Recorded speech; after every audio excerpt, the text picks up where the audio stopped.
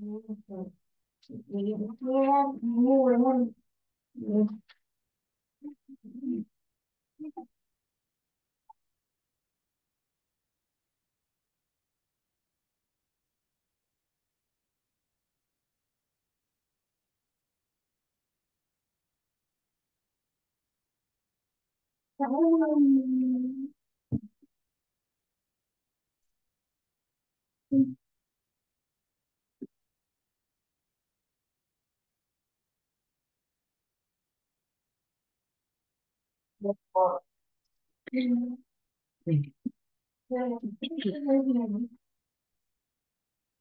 everyone. Good evening. Hello, good evening. Hi, welcome to your class. Hi, Christina. How are you today? Hi. Okay, great. Great. Did you have a good day today? Was it a good day? Yes. Yes, it was. Okay. Nice. Did you have a lot of things to do today? Did you have a lot of things to do today? Yes. Okay, so you were busy. Okay.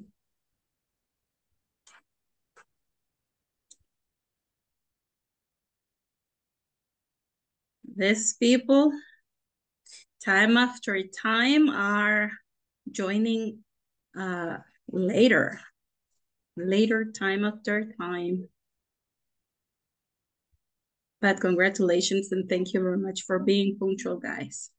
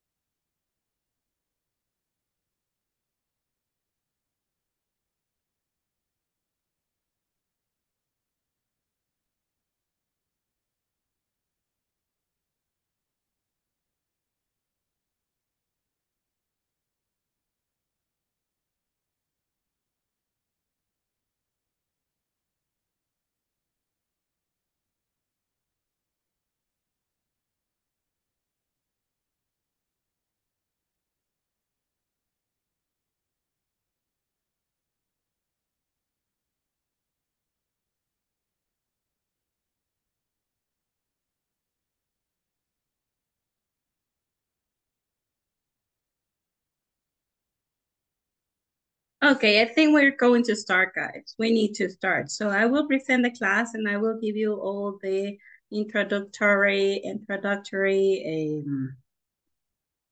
data. Okay. Just allow me to go there. And let's start by doing our feedback. Okay. In our feedback after introducing the class, because today we have our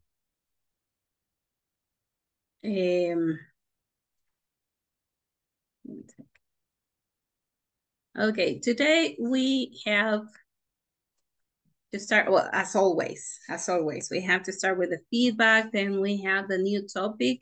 This topic is really interesting and it's not so easy. I mean, actually it is, but we want to analyze some details in the speech.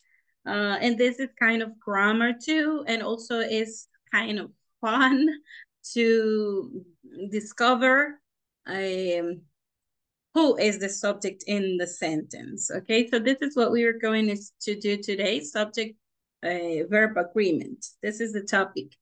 Of course, this is a grammar practice, but it is going to be in context. Okay, we want to practice these, doing some exercises, and having fun conversation, okay? All of this is under the context of the product testing, Okay, the product testing. That's the process we are studying right now.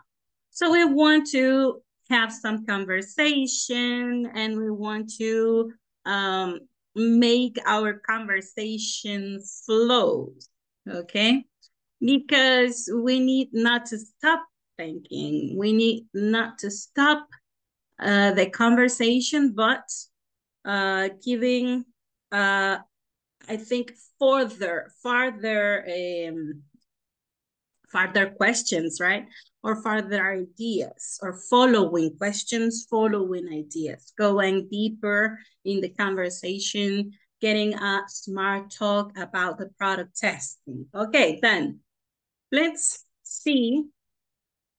We have some interactive exercises today to do, just to practice the subject-verb agreement. Then we're going to see that we have some written exercises too in the manual. Also, we want to read just a little bit of concepts, terms to enrich our vocabulary. And also we want to work in our project. Remember that we are in the project of launching a new product. And today we want to start our product testing process, okay?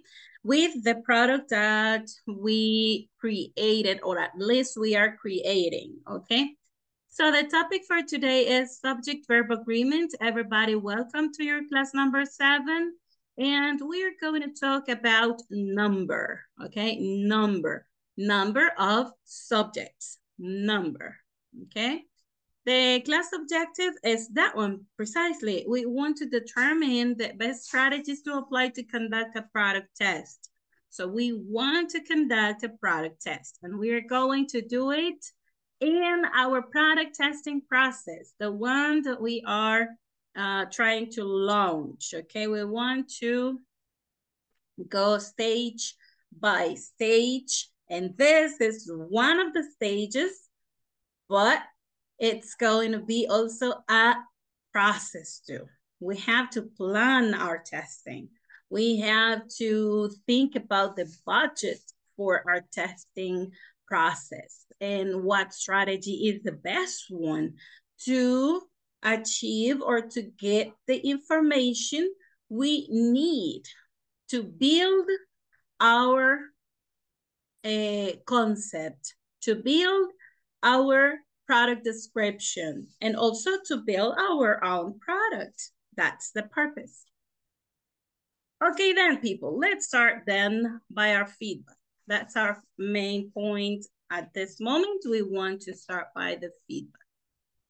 Let's go back on what is product testing. What is product testing?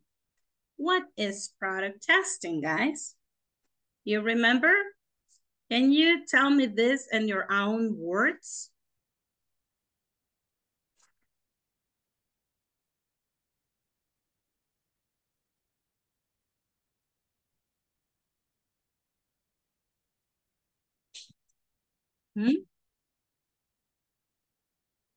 What is product testing? Try to tell me this with your own, in your own words.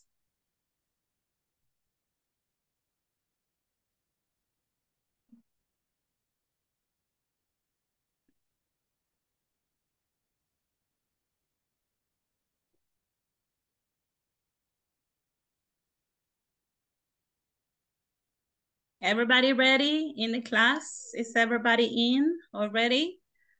Hello, I try. Okay, there. Maybe it's the process in that you can comparative property of product or research the characteristic that you can found in your final product. Great, correct. And also, if you are talking about a strategy or a process, yes, it's that, what you said, okay? Remember that if it has a starting, it has an end. And if it has an end, it has their own testing because they have to test the test, okay? So this is very important for us to know that processes never end. This kind of processes never end.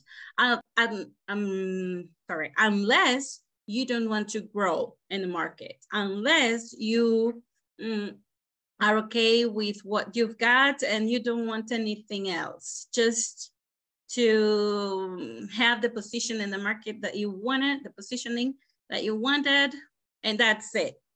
But if you want to grow and if you want to extend your product line, the process never ends, never ends. Okay, then product testing is a process. Okay, what do we do in this process, guys? What do we do? Or what are the actions we take in the process of testing a product? A ver, vamos a ver, Hosman. What are the actions we take in the process of testing your new product?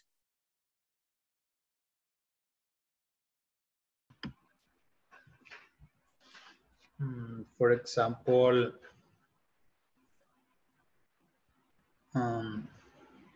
manufacturing. Okay. Okay.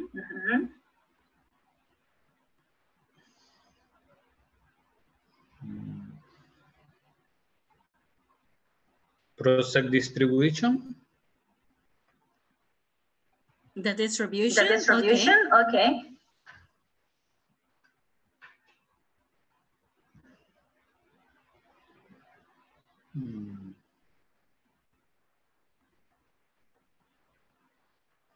No, I remember. But that's good. That's good. That's good. That's That's good. good. That's Imagine good. Imagine you are going to. I'm sorry. I will mute yourself. Okay. We have a product. We have an idea of creating a product, and we start by the ideas. Okay. Then, if my idea is the best, then I want to bring it to life. Okay. When I when I want to bring this product into life, what I'm going to do is to test first my concept. Okay, my concept and the product. Those are very good areas to investigate or to do the research in marketing. Distribution is one of those, okay?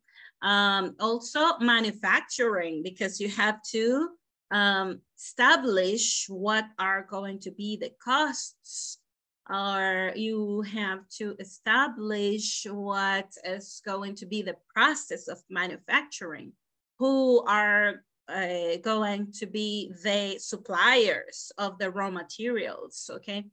So yes, you have to do research in all the areas, So you are always testing, but that's only testing. Now, what about product testing? A ver, Cristina. ¿Qué me puede decir usted de what is product testing? What can you say about this process? Is when asking of the customer your ideas for the products. Okay.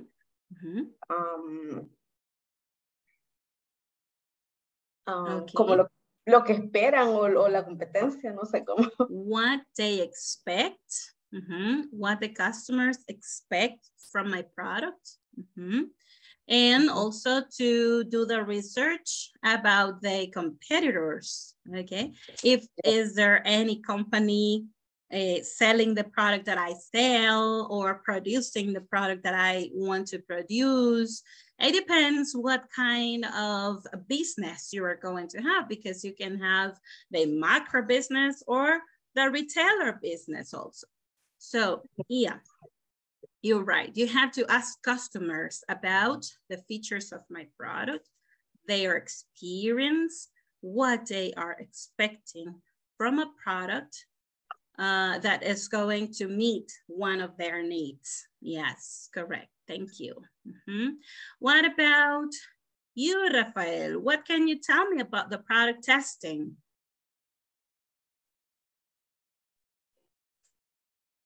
For me, is measuring of the reaction of the customers.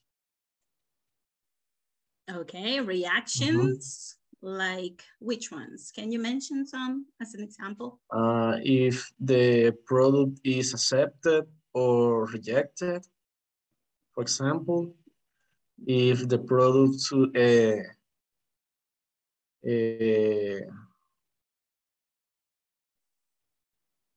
¿cómo se dice?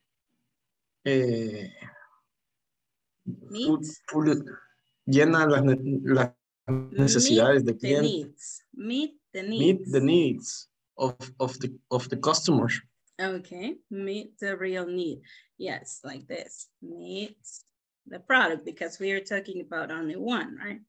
One product. Let's say the product. Meets the need of customers. Okay. Okay. This is what you want to measure. The acceptance, the rejection, the intent of purchase, right? The intent of purchase. You want to see if the price is the right price. Okay. Yes, you're right. Okay, what can you tell me about the product testing, Nelson?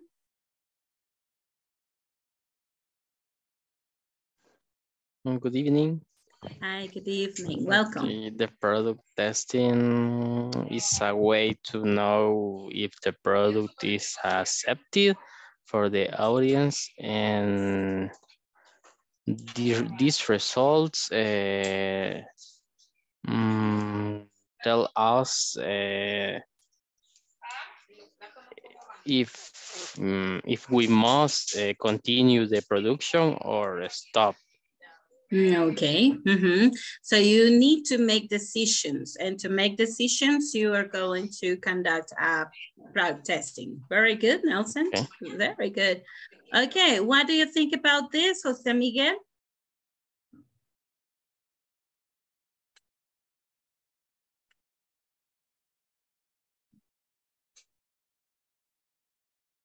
In your own words. I don't know how to.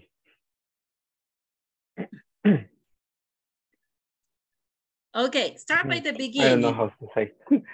Okay, product testing is, then you tell me what it is. Is it a process? Is a group of strategies? What do you think this is? It's a process that is like mentioned. I don't remember who, but Christina. Christina mentioned that it's a process, and the process we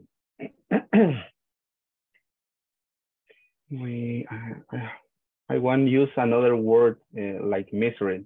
Okay, like it's okay, measuring. The measures. Well, measures. Measure or rates. It's a process, and we rate or measure the different qualities. Oh, okay. The features. The features and benefits of the product, and in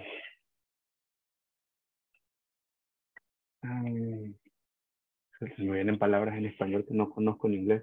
Okay, try to concordancia o de acuerdo. Okay. How do you say that?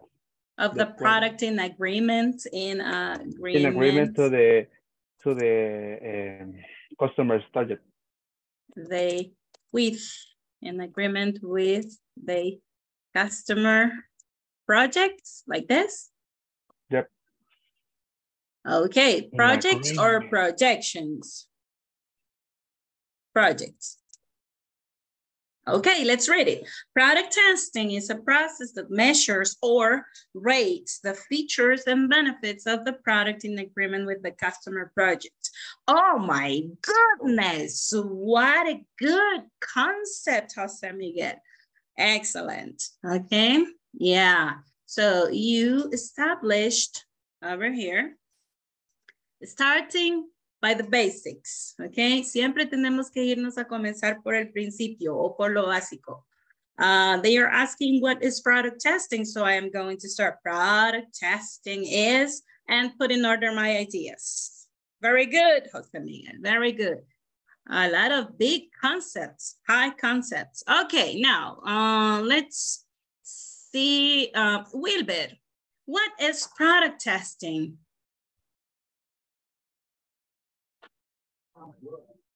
Well, teacher, I don't know because Rafael and Miguel said all. Oh, you can repeat it. You can repeat it. Don't worry. It's okay. Hmm? Okay. Product testing, it's just like a process when the company wants to the companies want to know about the products if they want if it is going to be successfully or not. Okay. Mm-hmm. Okay. So there is one word. La vimos al principio. We saw this word at the beginning. I don't know if you remember about this word. This word, feasibility, feasibility. If the product is feasible, eso quiere decir factible, okay? Factibilidad, that's feasibility. Entonces, con lo que usted me está diciendo, if it is going to be a success, then it's going, you can use easily over there if it's going to be a feasible, okay? A feasible product. All right. Okay. Great. Mm-hmm. Great. Okay, these are really big concepts. These are really big concepts. Now, let's try to say this in our own words, okay? Let's try to explain what people do in the supermarket, what you see. Mm-hmm. A ver, viendo lo que vemos normalmente en un supermercado, en un almacén o en una tienda o en la calle, en una repetidora que ande con su megáfono. En eso, a ver, digámoslo con nuestras propias palabras, pero de una manera más coloquial, con palabras no rebuscadas. Vamos a ver, no técnicas, ¿verdad?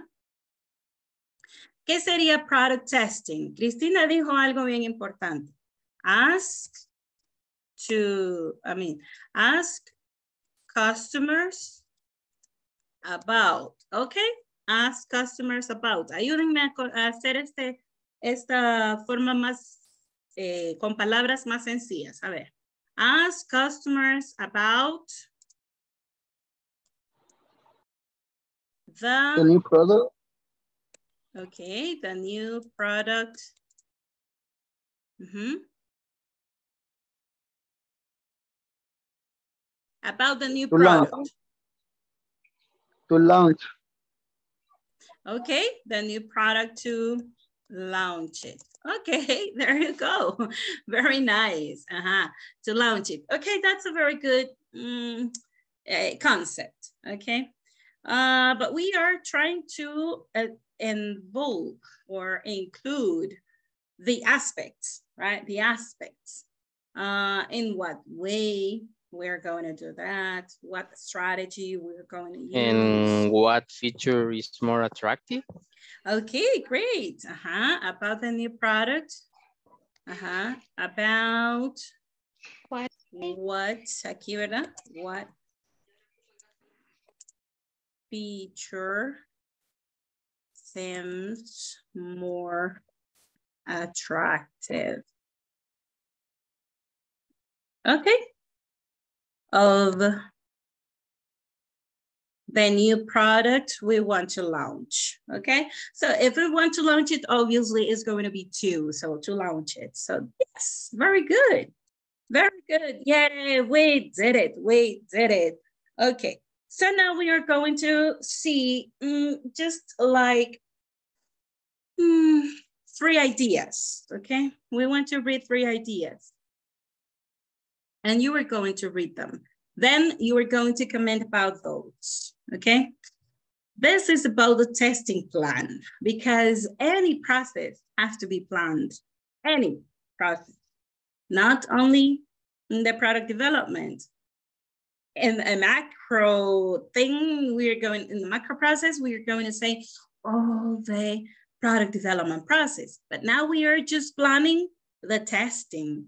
A stage, okay? Only one stage. Okay, let's read it. Let's read this one.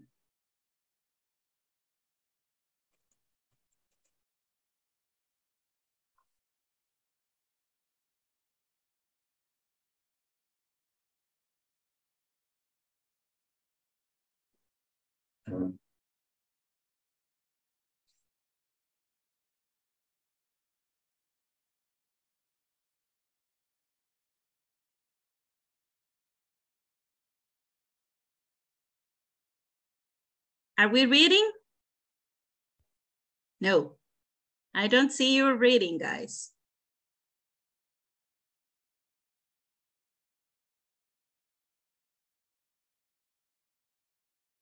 Eulise, okay, tell me. And what is the meaning of traduction moreover? Like, in addition or something extra. You are adding some information, but this is over the first idea. Okay. Okay, it's like. Okay, Eulise, please read this. Which one, teacher? The first one. Okay, truly observe your potential customers, moreover define the customer's preferences, right? Preferences. Okay, let's read. Truly observe your potential customers, moreover define the customer's preferences. Okay, again, truly observe your potential customers, moreover define the customer's preferences. Thank you. Okay, go ahead, please. Okay. Truly observe your potential customers, moreover find the customer preference. Okay, when we have some plural things, the pronunciation, when we add es at the end of a word, we're gonna say like preferences. Okay, preferences. If you say only preference, it's only one, okay? So those are preferences. Preferences. Okay, why does it say truly, guys? Why does it say truly? Truly.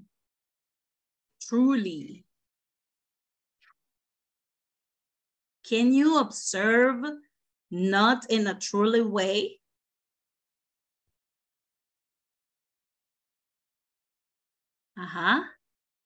Observar, pero dice verdaderamente, o sea, en la forma correcta, digamos, ¿sí?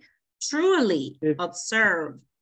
I think it's like not only observe, it's like put attention to the specific preference, specific points of the product the customers prefer. Okay, good. But here you said put attention is not best way. We can say pay attention. Okay, pay attention. Okay, yeah. Okay, if you pay attention, are you truly observing? Are you truly observing? If you pay attention, are you truly observing?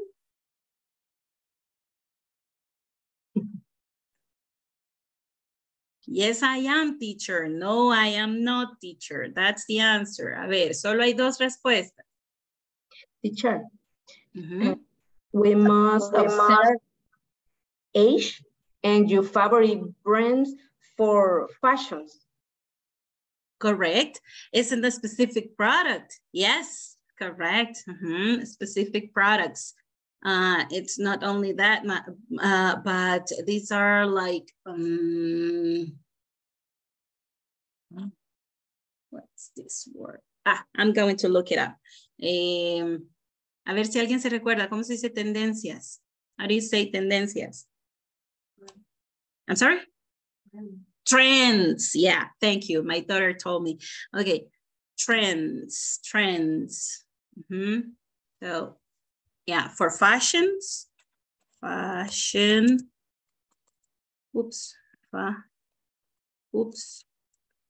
equals trends. Trends para las tendencias, right? Trends. Eso está trending, dicen, ¿verdad? Ahora se ha hecho ya parte del español. Okay, está trending. Ok, bueno, regresemos al punto. El punto era que, ¿qué significa entonces truly observe? ¿Qué significará entonces decir truly observe? ¿Podría usted observar algo, pero con un prejuicio? It could be just focus to the people. Could be your potential customers. Okay, focus and potential customers. Okay, yo considero que usualmente el pensamiento puede estar amañado, ¿verdad? Y que la observación vaya a salir o haya un prejudgment y vaya a salir eso sesgado, ¿verdad? Sesgado ya sea a mi favor porque yo deseaba eso o ya sea en contra. Probablemente no porque yo lo deseara, sino que puede haber incluso espionaje, ¿verdad? Espionaje también dentro de las compañías con las nuevas ideas, ¿verdad? With new ideas. Entonces dice, truly observe your potential customers. No se vaya a engañar, ¿verdad? No se vaya a engañar o darse en la torre después que realmente no era allí donde tenía que vender el producto. So, truly observe. Truly observe. Clean the way of prejudgments. Okay, clean the way of prejudgments. Okay, then we have to define the customer's preferences. We have to define the customer preferences. The customer's preferences, as Christina said, for example, with the fashion, the preferences with fashion could be colors, trends, the weather, materials, I don't know, what else can I say? Designs, designers, brands, okay? So yeah, that's what it's coming into the fashion creation, okay? Creation of fashion products. Okay, then it says, ask questions to define your audience satisfaction with the product. Lo que decía Rafael, ¿verdad? Había que irles a preguntar cuáles eran sus preferencias, cuáles era si era aceptado o si no era aceptado. Ahí viene la satisfaction, ¿ok? Ahí viene la satisfaction. Tenemos que definir, como decía también José Miguel, we have to rate. Tenemos que medir en rangos, to rate the satisfaction, okay? The satisfaction of customers with our product. Decían también, Rafael también decía, if the product meets the needs. Okay, if the product meets the needs. Luego dice, test your audience to track a map of customers' behavior. Yeah, test your audience to track a map of customer behavior, like purchase decision, target audience satisfaction, target audience, new need for innovation. It doesn't have an end, okay? It doesn't have an end. We want to go over to a new starting, okay? To a new starting because we want to grow. We want to keep our positioning in the market, so we have to innovate. This testing is going to be with no end. It has to go back to the first stage of my process of product test. Okay, well, bien. Eso es hablando un poquito acerca del proceso de la prueba de los productos, ¿verdad? Cuando nosotros evaluamos los productos, los ponemos a prueba con el customer y con el producto en sí, ¿verdad? Sus características, la descripción del producto, si está correcto describirlo de esa manera, si está correcto ponerle los adjetivos que tenemos que ponerle o los adverbios que tiene que llevar, ¿verdad? Entonces tenemos que ubicar y redactar muy bien nuestro concepto para presentar. Okay, then. Vamos a ver entonces, the topic today was subject-verb agreement. Subject-verb agreement. A ver, ¿a alguien le da alguna idea a esto? What is that? What is a subject? What is a subject? It's the person or thing that we are talking about. Mm-hmm. Mm-hmm. Person or thing or animal, right? Mm-hmm. And thing we can say places, situations, anything we want to talk about. But, okay, it's not only that I want to talk about that person. It's the person who performed the action in the speech, okay? Who does the action? That's the subject. Do you remember the subject pronouns? Do you remember the subject pronouns? Subject pronouns. Do you remember them? Ya todos me van a decir, sí, claro, teacher, esa la vimos, ¿sí? Hace muchísimo tiempo. Exactamente. Vamos a recordarlos y ustedes me van a decir, esos eran, teacher, esos son. A ver, vamos a poner por acá, subject pronouns. I, you, ajá, ¿cuál sigue? Her, He. Okay. She. Correct. It.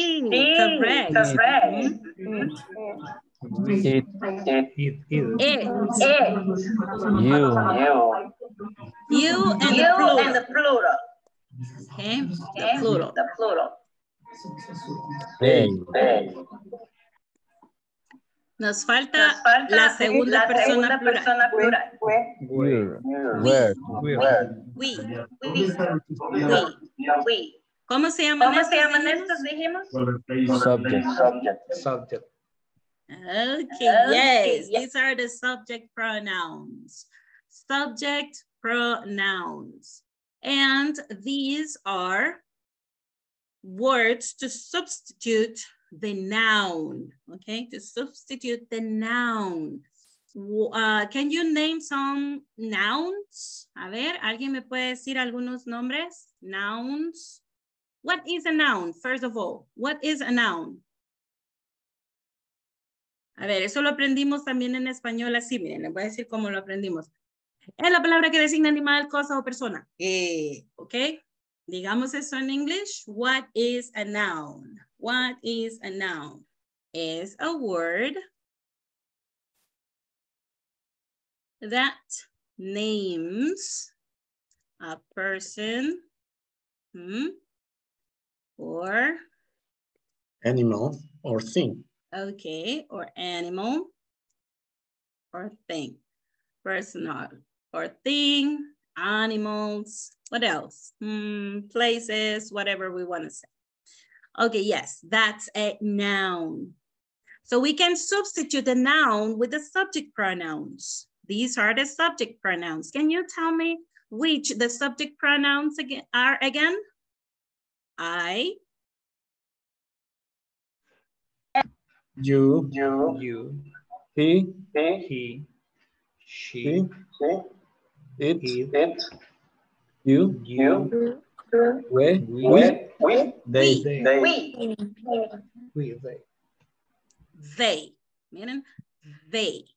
Okay, then we can substitute a noun for these subject pronouns. Okay, estos son los sujetos. These are the subjects. Okay, noun is a subject. Yeah, noun is a subject. And the subject is the one who performs the action in the speech. En una oración, el que realiza la acción, ¿quién es? El sujeto. ¿Ok? Es el sujeto. A ver, si el nombre o el sujeto realiza la acción, tenemos que ver acciones, ¿verdad? A ver, ¿qué es una acción? What is an action? It's a verb. Okay. Let's define what is a verb. A verb is a word that describes action, state, or passion. Oops. Or passion.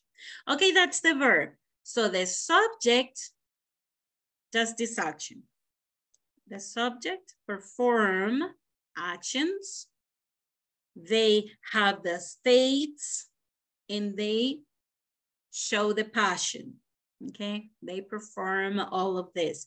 So the action of the verb is made by a noun. It's done by a noun. Okay, then. Ahí ya estamos claros que tenemos que tener un sujeto, obviamente tenemos que tener un verbo. Ahora, así como en español, nosotros tenemos diferentes formas en la conjugación de los verbos y diferentes formas en los diferentes tiempos verbales, ¿verdad? Tenemos entonces también que conocer con qué sujeto voy a poner qué forma del verbo, ¿verdad? Entonces, a eso se le conoce como que tengo que conocer el number, porque no es lo mismo para una persona como para la tercera persona que también es una, como para la segunda persona del plural, ¿verdad? O como para la última persona del plural en español. Ahora, en inglés solo tenemos dos formas. Fácil, más fácil que el español. Así que esto lo vamos a agarrar así. Nombre, que en español nos aprendemos 9 formas del verbo. Aquí en inglés nos vamos a aprender 2. Nombre, decimos, mejor ni veamos el tema, pues así me van a decir. ¿Ya van a ver? Vale, vamos a ver. Number. ¿Qué quiere decir number? A ver, ¿qué quiere decir number? A ver. The amount of subjects, ¿ok? Tenemos que ver la cantidad de sujetos, ¿sí? Tenemos que ver la cantidad de personas que están realizando la acción. Singular or Do we? plural? Yay, correct. Singular and plural. That's number. Singular and plural. That's number. So, what is the most important thing we have to study here? We have to study singular and we have to study plural of what? Of nouns, okay? Of nouns. What else? The form for the singular and for the plural of verbs.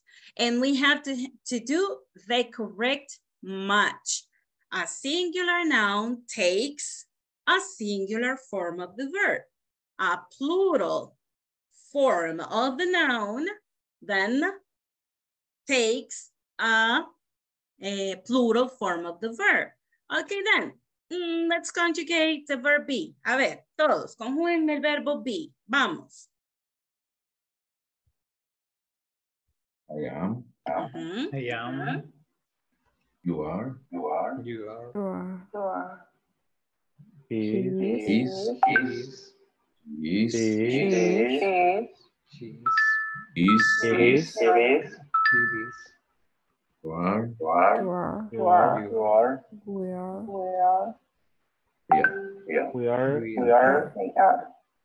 They are. Okay. I am, you are, he is, she is, it is, you are, we are, they are. Correct. We have three forms of the verb here. We have the first person, it is I am, I. And the form is I can contract this, but we are not going to see about the contractions right now. We are going to see just the form of the verbs. So are, is. Those are the three forms of the verb be. Okay, conjuguemos el verbo have. A ver todos. Conjugating the verb have. Have. You have. He has. She has. He has.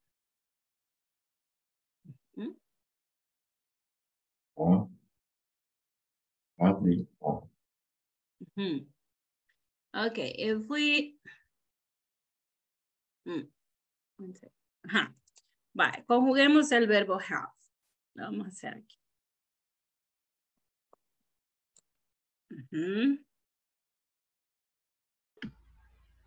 You have. Right.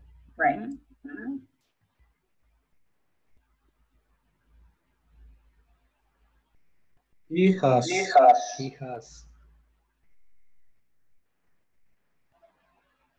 No quiere. Ja. Pues no. Ahora sí. He has.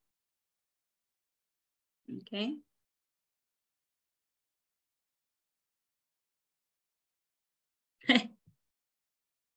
Y todo por hacerlo en diferentes cuadros. Vale, lo vamos a hacer aquí. No, me doy por vencida. I'm sorry, I give up. Vamos a ver si no, ahí vamos a estar 80,000 years. Okay, I have. Okay. You have. He has. Okay, help me please. She has. It has. You have. They have. Okay, nos falta la segunda persona. We have. Ok, tenemos primera persona del plural, perdón, esta es la primera persona del plural. Ok. Y esta es la segunda persona del plural. Okay. Ustedes, esa es la segunda persona.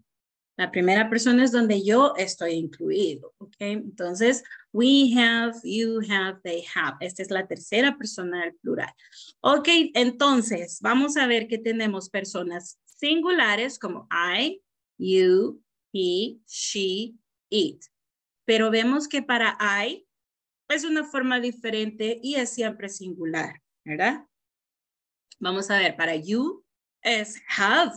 No tengo una forma del singular de la tercera persona, ¿ok? La tercera persona es la que va a cambiar en el verbo have. Ok, muy bien. Ahora, conjuguemos el verbo study. A ver, todos conjugando el verbo study. Vamos a ponerlo por acá y vamos a hacer otro cuadrito aquí. Verbo study. A ver, ¿quién me lo conjuga? Vamos. Todos, everybody. I. Study. You. Study. Okay. He. Studies. Okay. Can you spell that for me, please? S, T, U, D, D, I, E, S. S. All right, we change the letter Y for an I and then we add ES. Very good. What about for she? Studies. Okay, studies. Okay. What about for it? It studies. Okay, very good. Now we Study. Study. You Study. Study. and they, tell me. Sorry, but tengo una curiosidad. Tell me. With this verb study. Okay, when you conjugate the verb with it, does it exist? Does it exist? Yes, because we could say, for example, economics study the science of the numbers in money, for example. Yeah, this is just about something like that. Or, for example, zoology is the study, zoology is it. So it studies, right? The animals, I don't know, whatever, development, I don't know, whatever. Thank you, teacher. Thank you. Okay, okay, there you go. Now, let's continue with another verb. Give me one verb. Uno de los que ustedes más usen. One. Do. Okay, do. Very good. So, I Do. Do. I do. Oh, yeah, I do. Marriage. Okay. Then, I think I don't. Never. Okay. Well, actually, I do. Sorry. Yeah, thank you very much. I know. I appreciate that from you. Okay. I do. You? Do. Okay. He? Does. Okay. She? Does. All right. All right. Good. It does. It does. It does.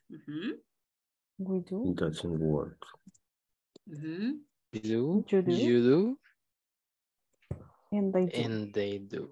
All right. There you go. Is there any other verb you want to conjugate right now? Any other verb? A ver, otro verbo. Vamos.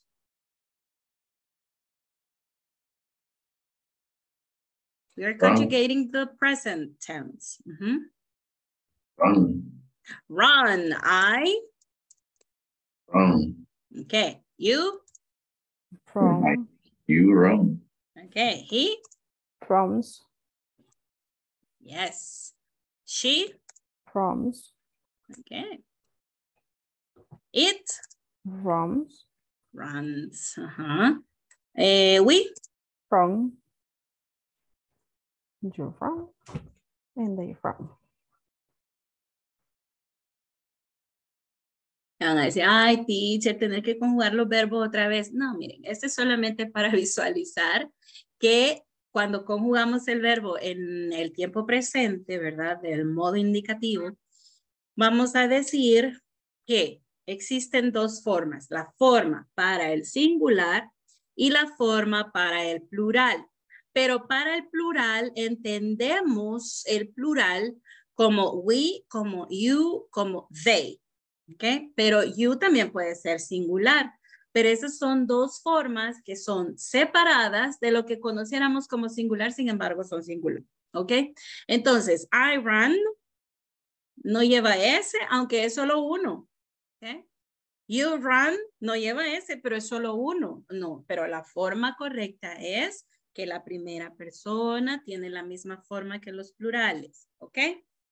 Entonces, vamos a considerar I, you, we, they. Lo vamos a considerar en una forma y vamos a decir como la forma plural. Así se conoce. ¿Ok? Y luego vamos a decir he, she, it, que sería la forma singular. All right? Bye. Entonces, basado en eso, based on that, we want to see something because we want to know the number of the subjects or the let's say the individuals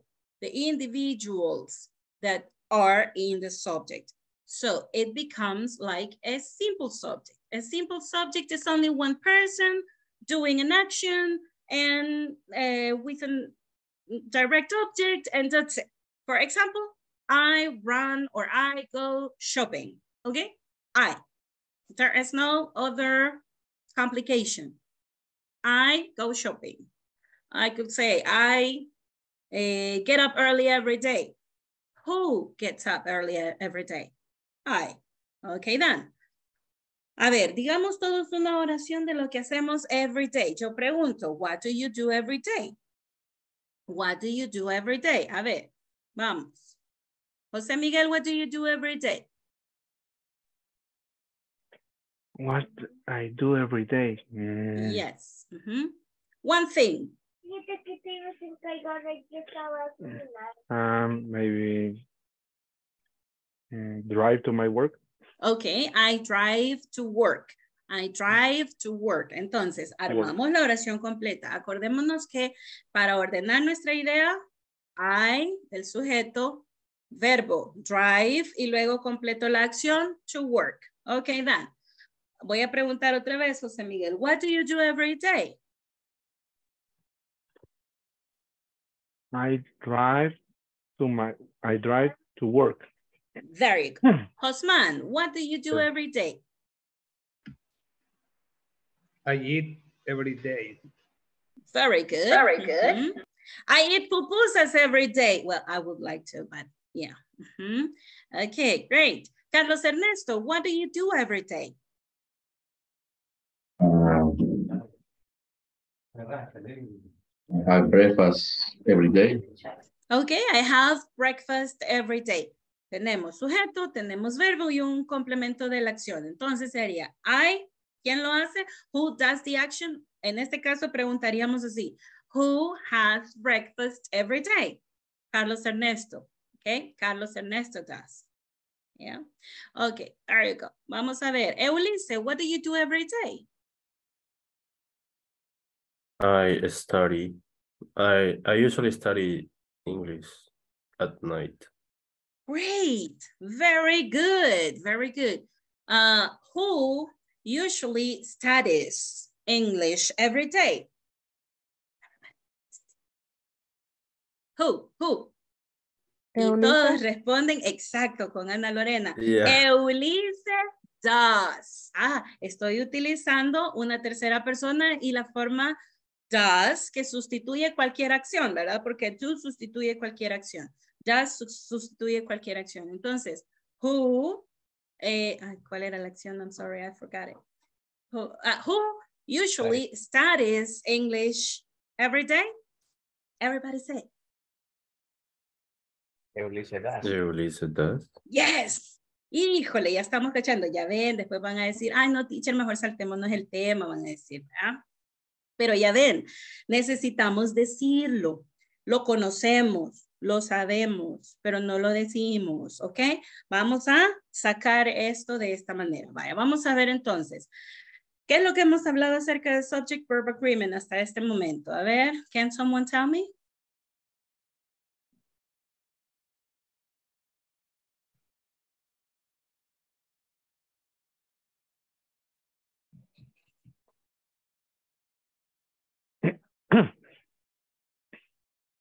Sorry. Yo creí que a decir algo iba José Miguel. Yo bien emocionada iba a decir, yes, José Miguel. Ok, es que ustedes todos se me amontonan. Ese es el problema. Si miren, ni me dejan hablar de tanto que hablan ustedes. Vaya, vamos a ver. Todos. I lost the idea. Sorry. Okay, no problem. Okay, no problem. Vaya, vamos a ver entonces. What is a subject? What is a subject? Subject is a noun. It's a noun. And Pronoun. A verb. Subject. and pronouns, ¿ok? Porque podemos sustituir el nombre por un pronoun, ¿sí? Entonces no solo son nouns. Son nouns and pronouns, ¿ok? Pero puede ser cualquier cosa, ¿sí? Cualquier cosa, anything.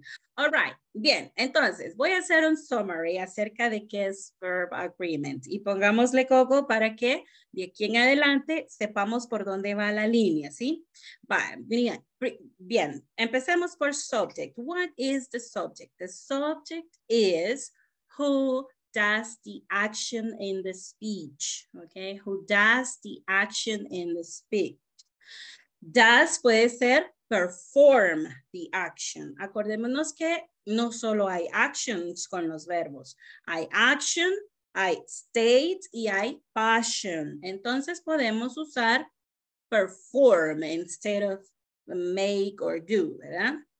Perform, feel, those becoming to perform. Ok, entonces, en una oración tenemos sujeto, verbo, complemento.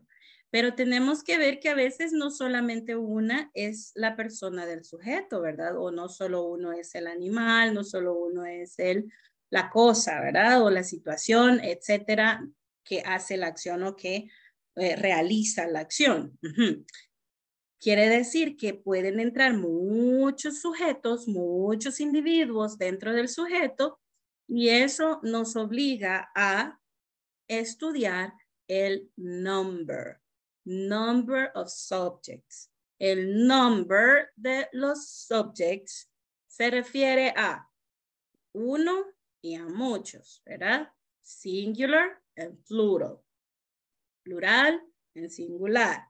Vale.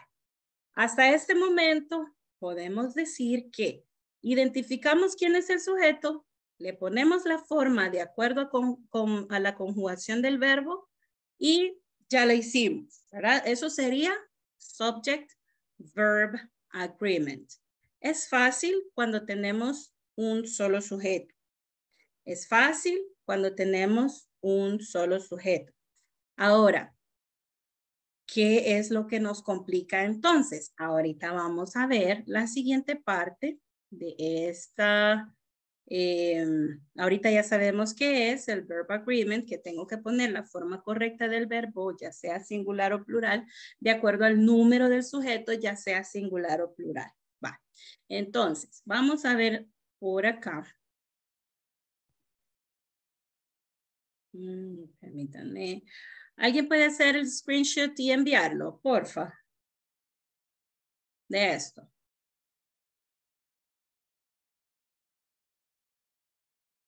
Ready?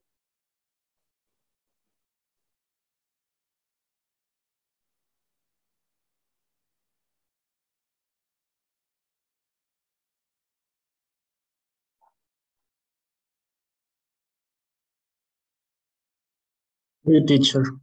Thank you.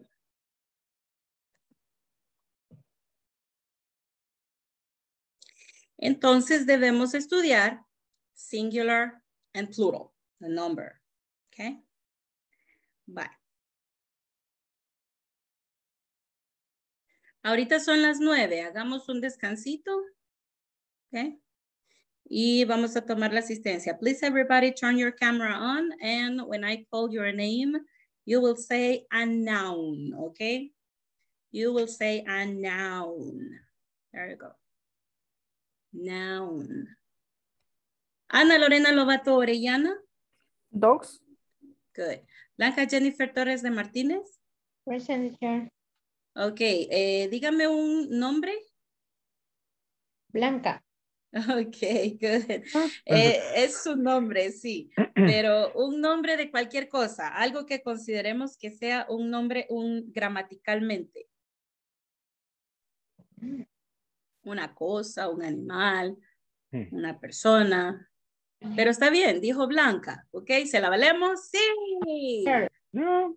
Ok, Blanca, tell me. I'm sorry, Blanca. Can you repeat? Choose. Good. Carlos Alberto Domínguez Martínez. Cat. Good. Now, Carlos Eduardo Torres Durán.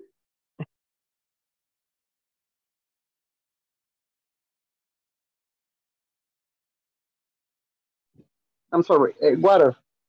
Okay. Carlos Ernesto Hernández Cepeda. Present. Okay. Can you say a noun? Bottle. I'm sorry, I didn't get it. Did someone get it? Glasses. Okay, great. Thank you. Carlos Francisco Arias Sánchez.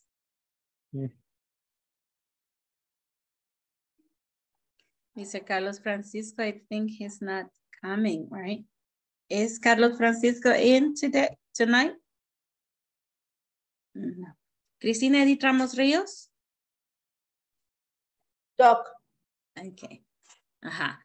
Aunque ya lo repetimos, pero está bien. Edwin Antonio Quintero Tumaña. Computer. Good.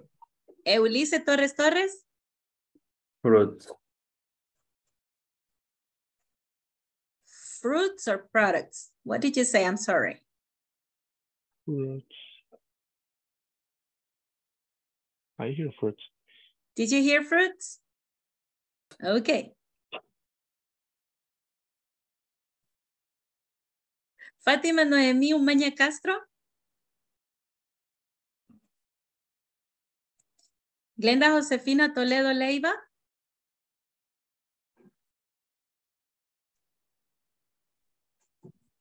José Salvador Bernal Quintanilla. Tiger. Good. Josman Atilio Serrano.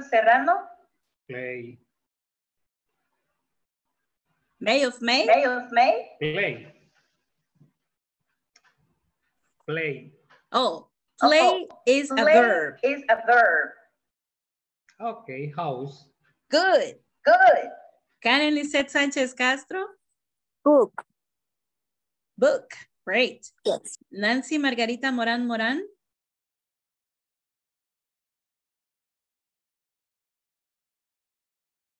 Oh, great. Planet. Pizza Planet. Nelson Alberto Peraza Mejía.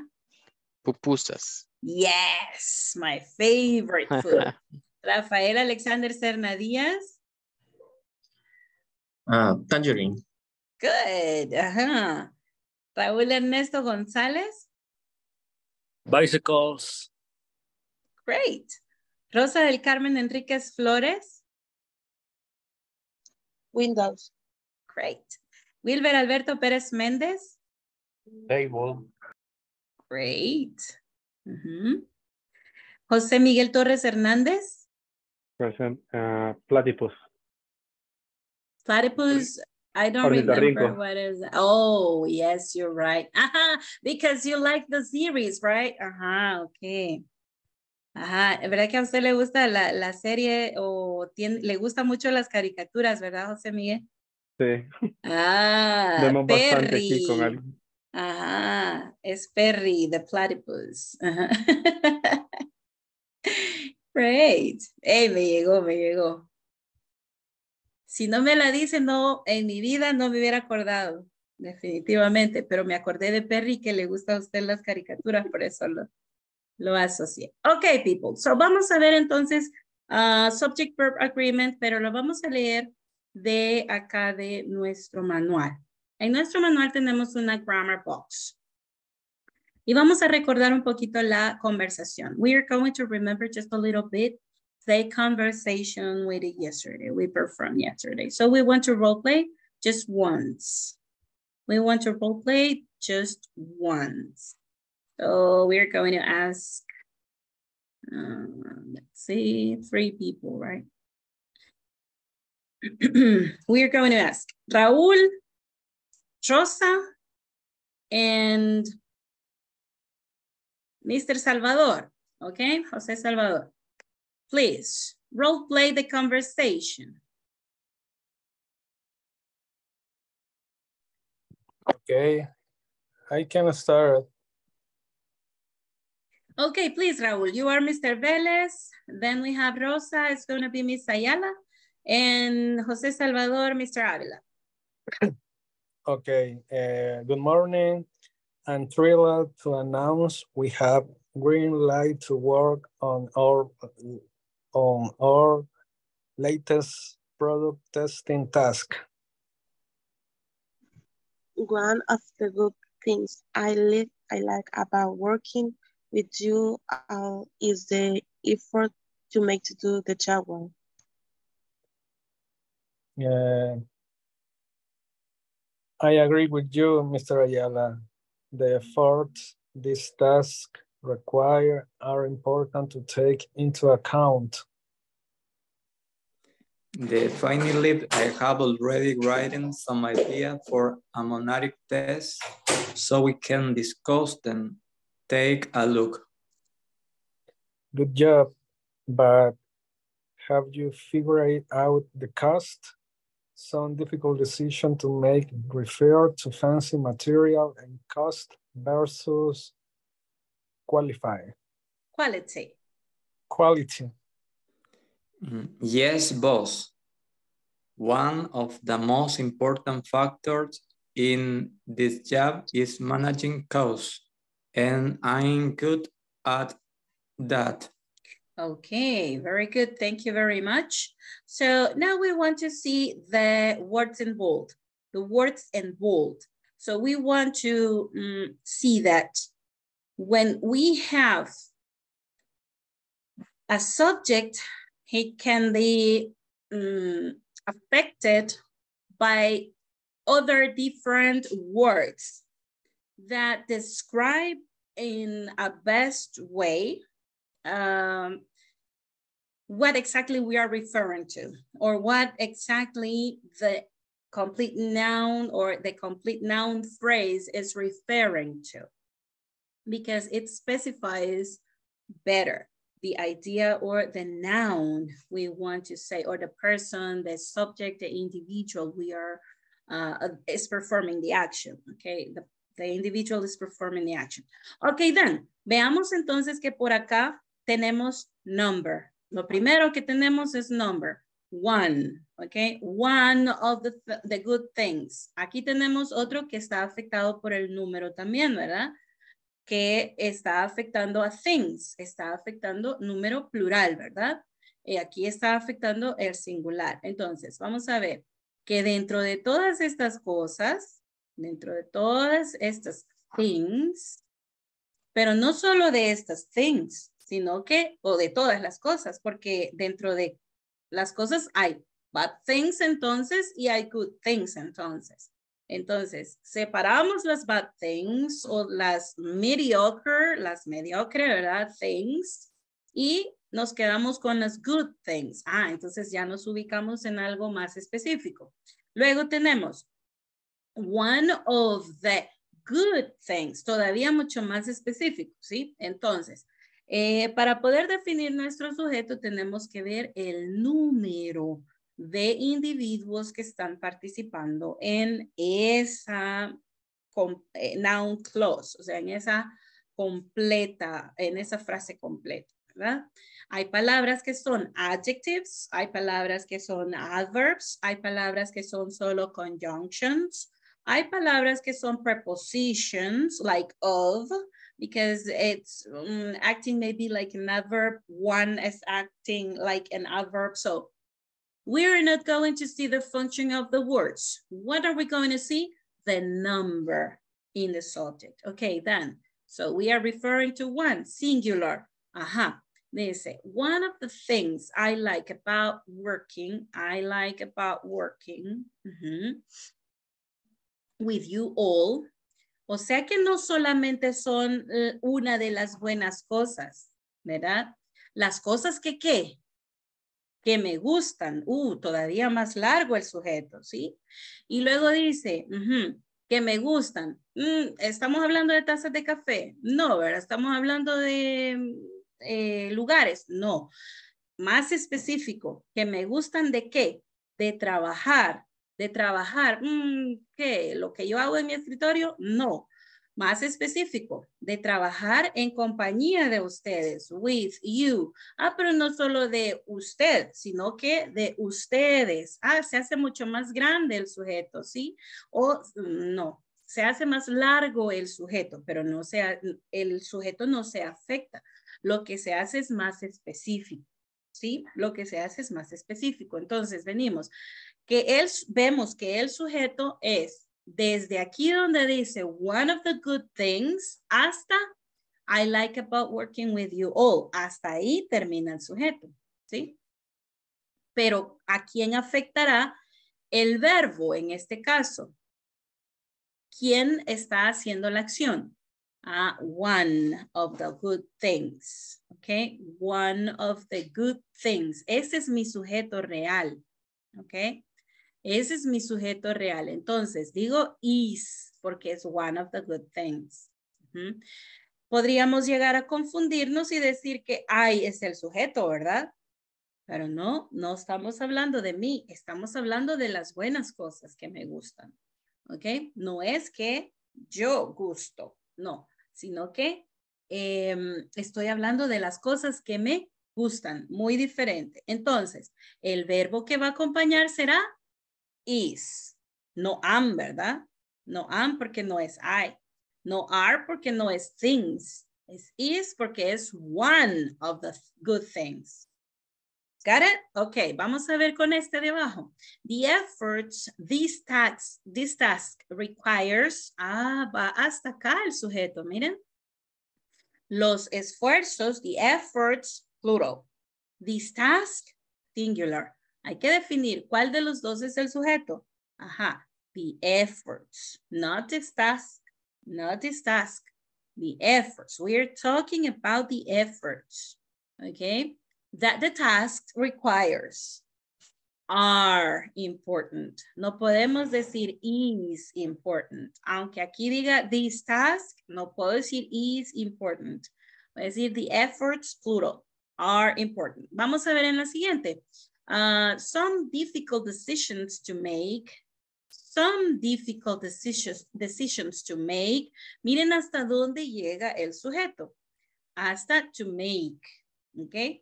Aquí no estamos usando como verbo principal el to make. To make está dentro de la cláusula primera que es el sujeto, ¿verdad? Some difficult decisions to make. ¿Cuáles decisions? Las que vamos a hacer, ¿verdad? O las de hacer. Entonces, pero no solo las decisions, no cualquier decision, sino que las difíciles. Pero dentro de todas las difíciles estamos hablando de algunas. Some. ¿Y cuál es este some? ¿Cuál es este some? Estos dos que están acá, ¿verdad? Dice, refer to fancy material and cost. Es averiguar si el material y el costo compiten con la calidad, ¿verdad? Entonces, vamos a decir, some difficult decisions to make es el sujeto. Sujeto completo en plural. Plural, porque son some decisions. Como sean, cuáles sean, son palabras que van a definir un poquito más específicamente el sujeto. Luego el verbo, refer to. Refer está en una forma plural, ¿verdad? No lleva letra S, no está conjugado como forma singular. Va. Veamos la última. One of the most important factors. A ver, ¿quién me la explica esta? A ver, explíquenme esta.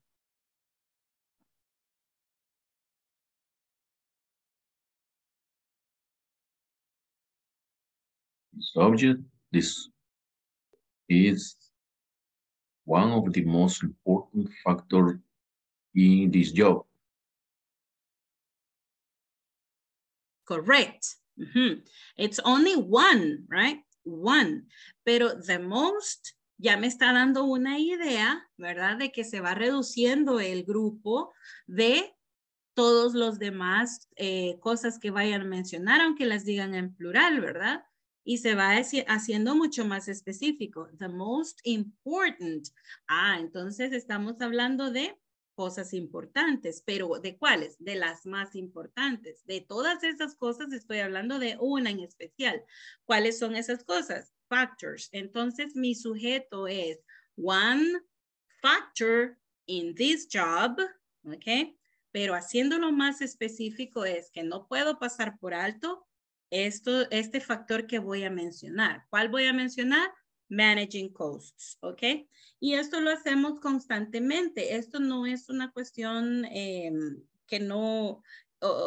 una cuestión rebuscada. Esto lo vivimos haciendo todo el tiempo, todo el tiempo. Ahora, vamos a ver entonces que lo que queremos es eliminar el error de usar un verbo, una forma del verbo que no corresponde al sujeto, ¿verdad?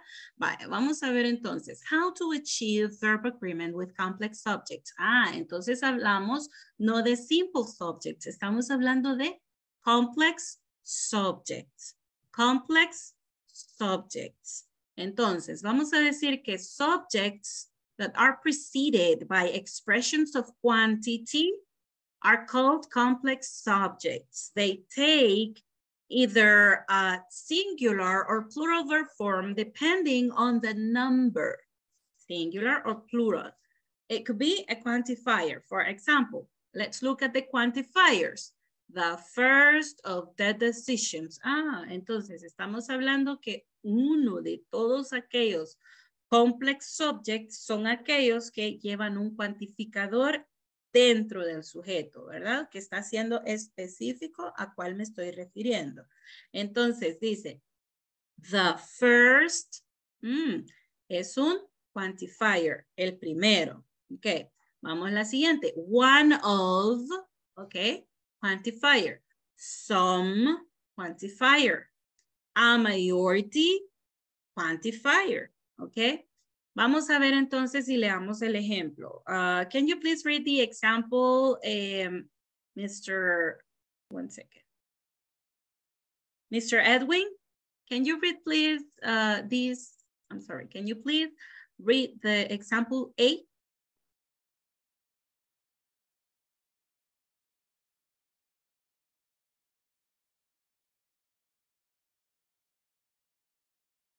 Mr. Edwin? Se nos fue Mr. Edwin.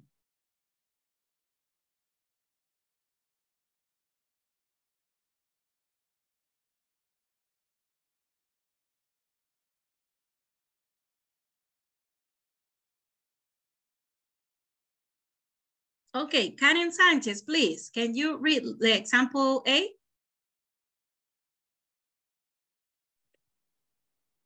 Okay. Example. The first of the decision has been made to go ahead with the plan. Here the first refers to one of the decisions, so the verb must be in the singular form has. All right, so here we've got to take that the first of the decisions is only one, okay, is the first. So we are going to, we are going to relate or put the verb in the third form because it's it. So we're going to say has, yeah. The first of the decision has, not have, has. Aunque aquí vean decisions, but the first, okay? Here, the verb refers to one of the decisions. So the verb must be in the singular form. Let's look at the example B. Elise, please. Can you read it? Yes, teacher. One of the good things I like about working with you all is the offer you make to do the job right. Here, one is a single of various good things, so the verb must also be singular. Is. Right. Great. The verb is. That's the form we are going to use. Okay, example A of the plural examples, please, Blanca Jennifer.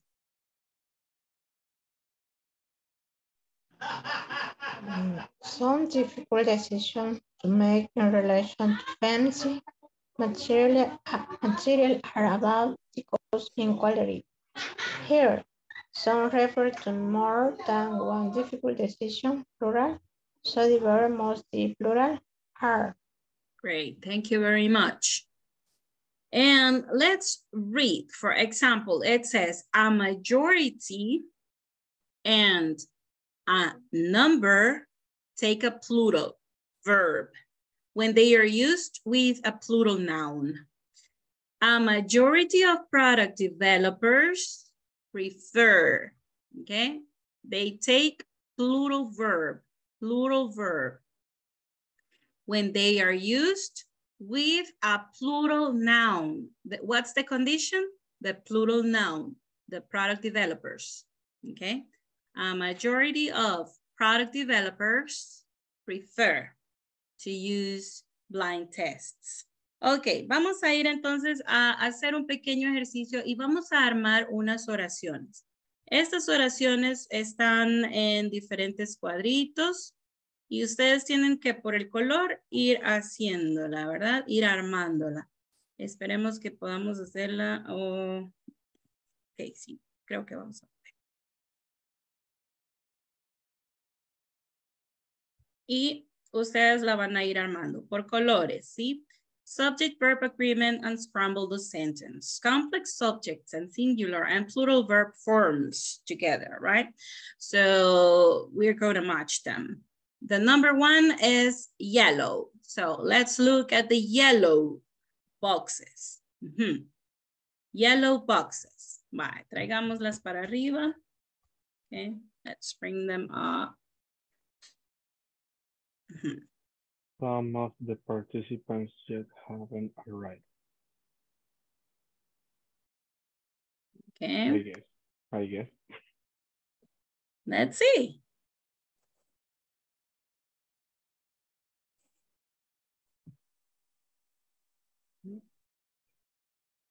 Okay. What is the subject you said? Some the participants. Some of the participants. Some goes at the beginning. Of goes next. Then we go with the participants. Then this is an adverb of time, so it goes at the end. Okay, great. Some of the participants haven't arrived yet. Okay, there you go. Some of the participants haven't arrived yet.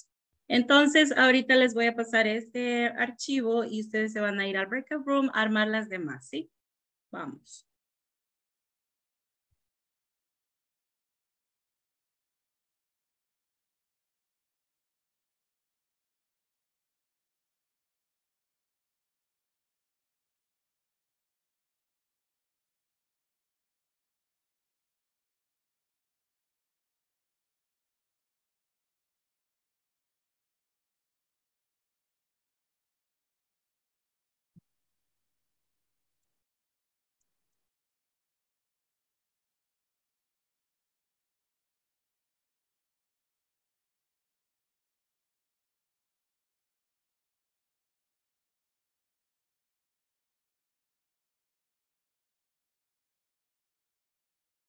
Les voy a pasar en el PowerPoint, aquí en el chat.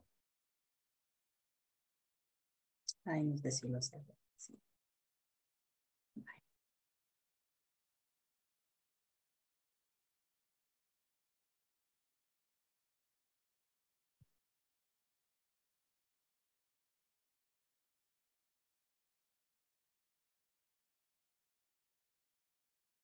There it is.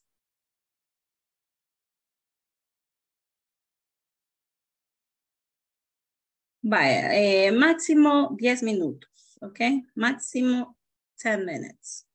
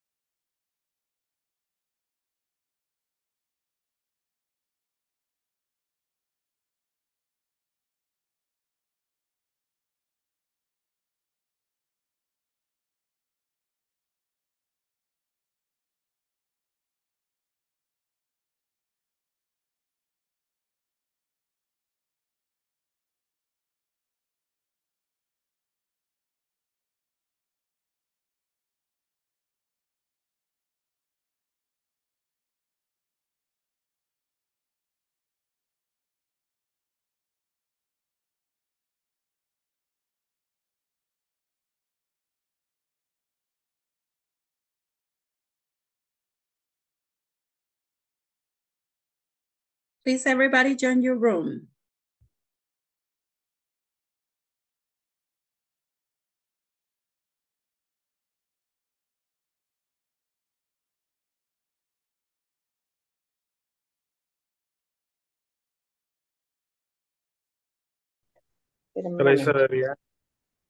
¿Así está bien ya? Sí, sí. Ok. ¿Qué color elegimos? Second creo que es El como rosadito. ¿Cómo es este? Sí. Ajá. Of the product, no.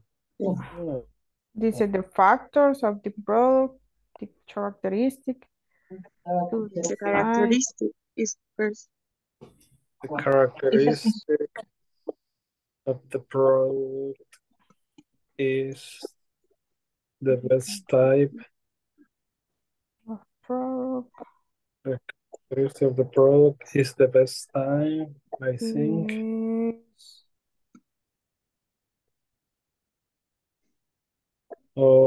Ay, espérenme, lo voy a subir un poquito más porque la tengo en la 3. O creo que es the characteristic Ajá. of the product is one of the best type to decide on. Depend on. No, pero espérate, hay que ponerla. La voy a subir y ahí vemos a ver cómo.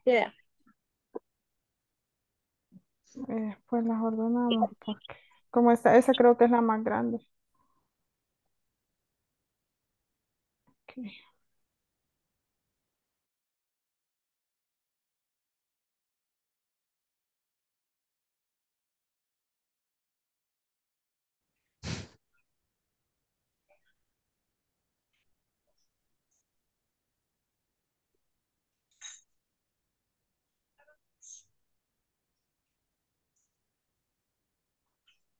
Yeah, it's the best type. it's something complicated. Okay. One of the tests of the product. One of the best type. The best type. The best type.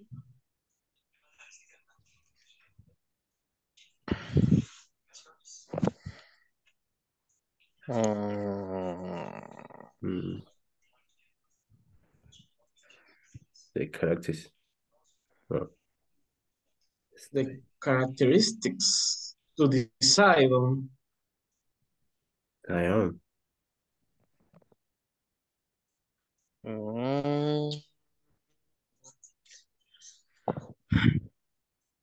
One of the factors to decide on the best. Quiero ver. Déjame recordar cómo llevaba la idea. Ajá. One of the. Es que ese off va ahí. One of the factors. The factors to decide on the best type of the product is the characteristic essay itself. Déjame ver, porque así es.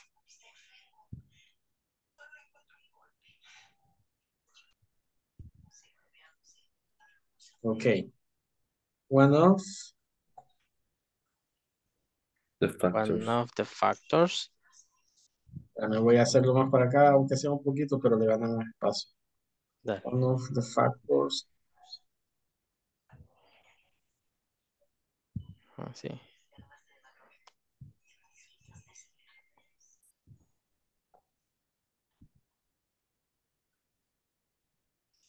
Okay, the factors. Hace falta test, ¿verdad? One of the factors to decide on the best type of the test. To decide on the product's characteristic. Some of the participants had already the fears of the suggestions.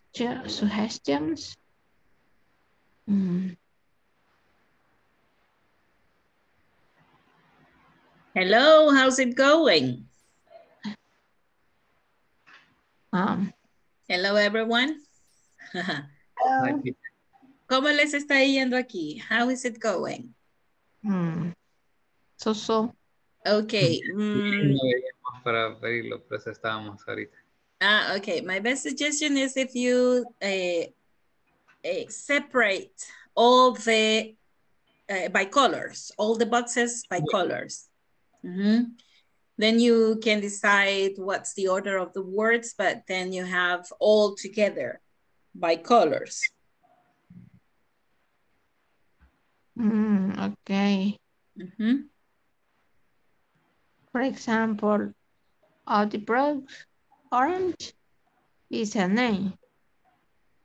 No. Que muevan todas las cajitas de texto hacia el color que corresponde. Digamos, sepárenlas por colores. Separate by colors.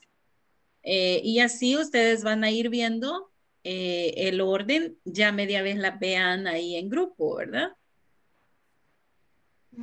Ok.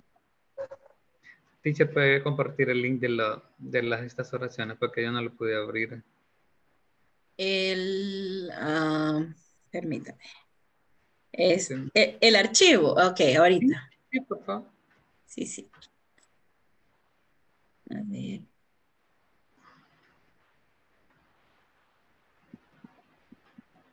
Ok, ahí está. Some of the participants have everyone chat. Some of the participants.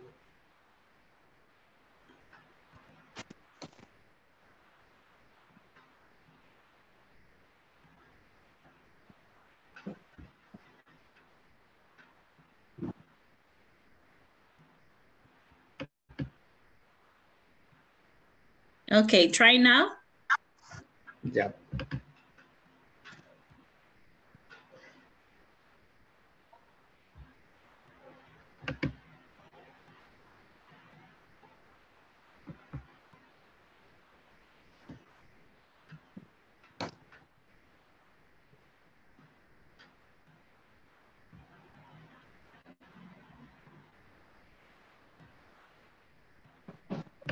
Okay, thank you. Okay.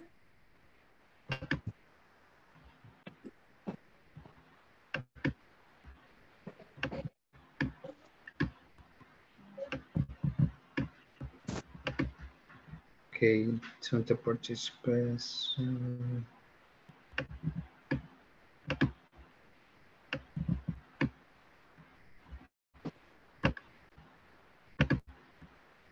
Okay, for example, number 1.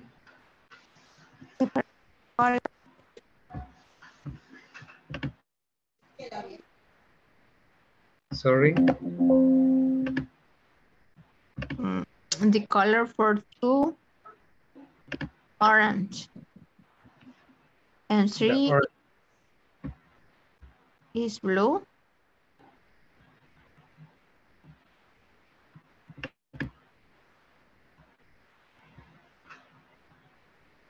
Okay.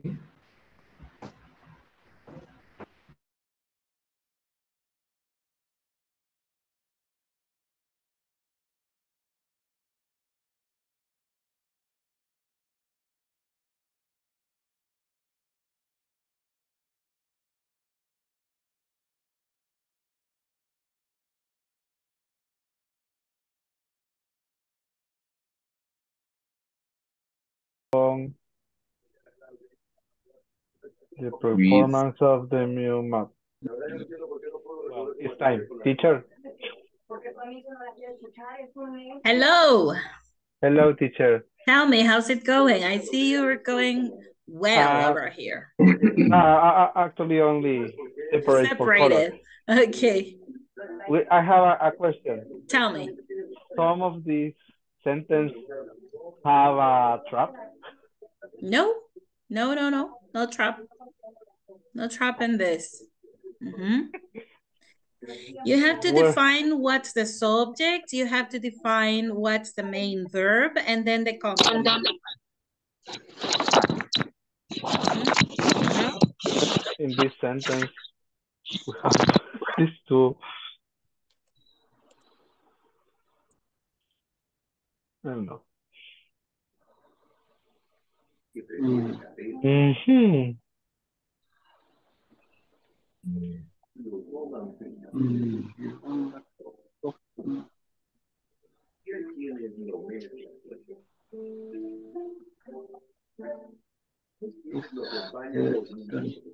La parte que tiene performance tiene D. También hay un D solo y D ni un mop, otro que tiene D. Yep.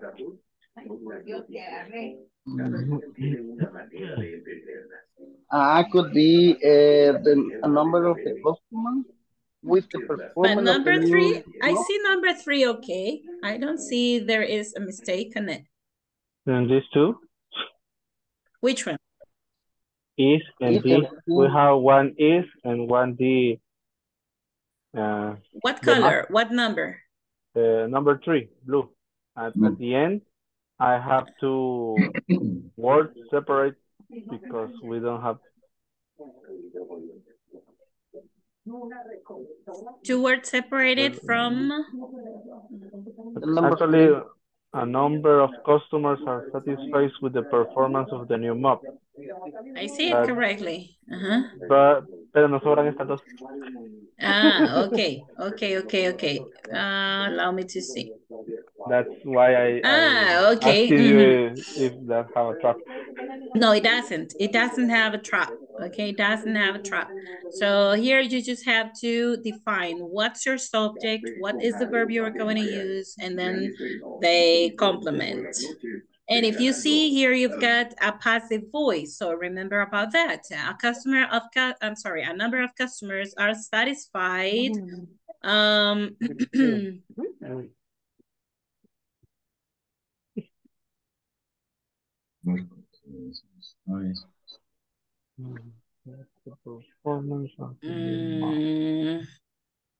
Let me to check this out. Porque puede ser que detrás de la caja blanca esté la que le falte. A ver, veamos. No. Yo creo que hay un is de más. Vale, si no me equivoco, hay un is de más. No. Ajá. El is y el ISS están de más. Totalmente. Sí, Y están de hasta el más. ar, ¿verdad? Sí, están de más por una simple y sencilla razón. Porque cuando yo estaba haciendo es que este ya lo hice de otra forma, entonces tenían que escoger entre los dos verbos, si is o are. Ese se me quedó de borrar. I'm sorry, guys. I apologize. Y yo creo que también se están quebrando la cabeza en otro grupo. Vamos a ir a ver. Yes. I apologize. I really apologize, guys. But I think you did a very good job there. Oh, my goodness. You are really clever. Is that? Ahí sí que no. No, 4, 5 y 6 todavía no las hemos ni leído. Okay.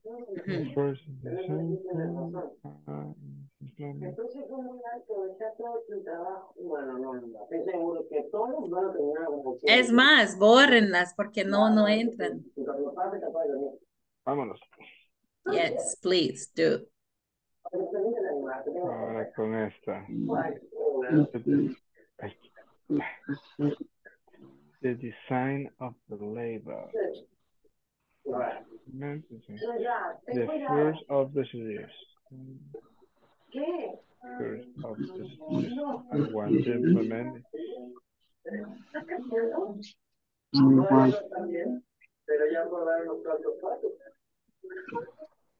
Voy a ir a ver a los otros grupos, chicos. I'll go to see the other Thanks groups. for the help. Yes, because maybe they are, you know, having trouble with it.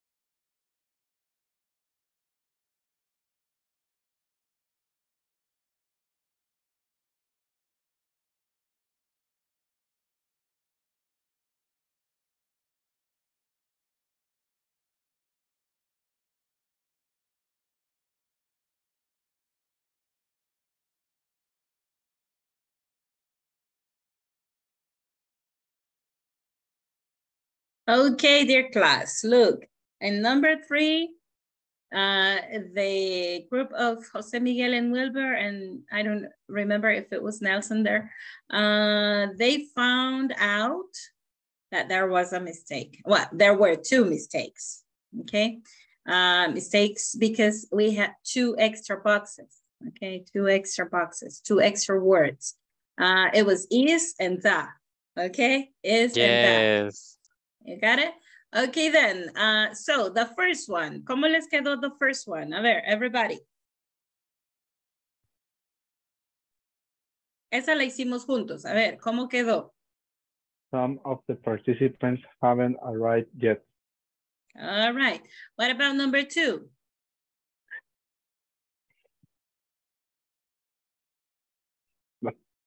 Mm-hmm. Don't worry, guys. Tell it. Say. One. Number 2. One of the characteristics. Factors. One of the factors. Mm-hmm. To what? What's the main verb? To decide on.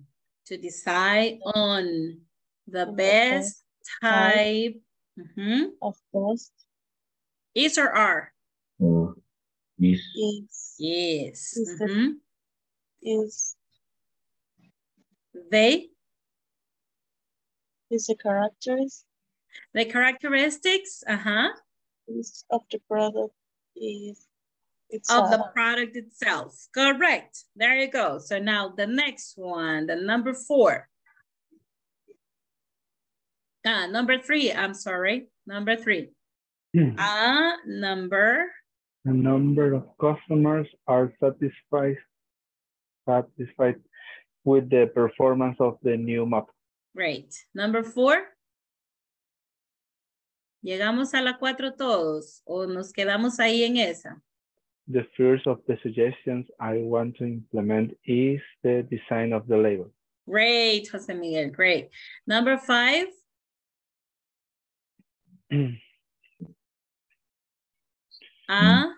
A majority of testers has pointed out of the need to make lighter our product. Okay, let's make Soy sincero, no lo había hecho, estoy probando en el aire. No, but that's good. That's good. Only lighter maybe at the end. Okay, at the end. Our product lighter. To make our product lighter. Lighter.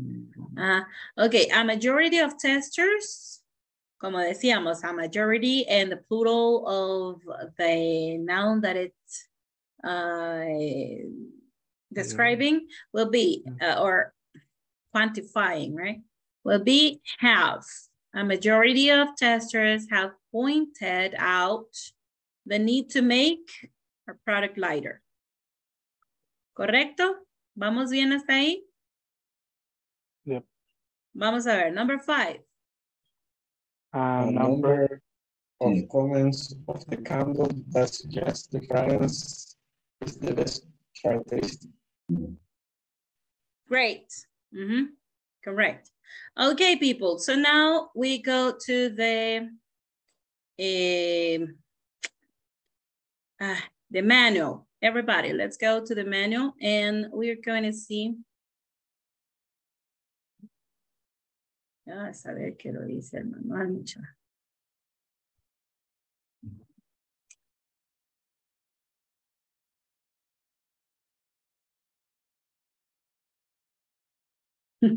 Se me perdió el manual.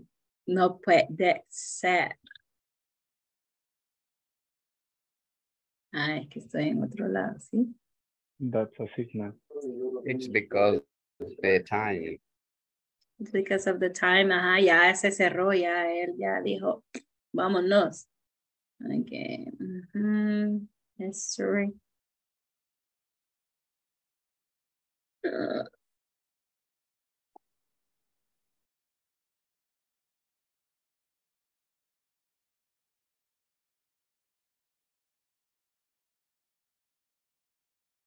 Ay, no, muchis, miren. Lo voy a volver a abrir desde el otro lado. Desde el otro lado del classmate, ¿a quién le toca el one-on-one? El session one-on-one. Vamos a ver a quién le toca. Vaya, ahorita vamos.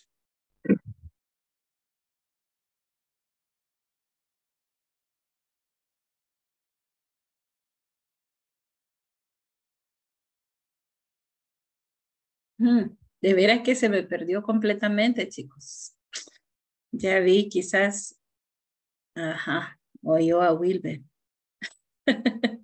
Vaya. Ya estoy guardando. No puede ser posible, jóvenes.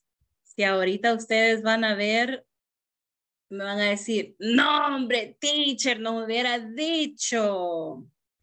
Ok, acá tenemos que vamos a definir cuál de los verbos o cuál forma del verbo es la que le corresponde. Vaya, vamos a ver. Number 1. Of the parts. Okay, have or has? Have. Number 2. Is. Okay, can you read the complete sentence? One of the factors to decide on the best type of test is the characteristic of the product itself. Okay, here is characteristics. Characteristic. Number 3.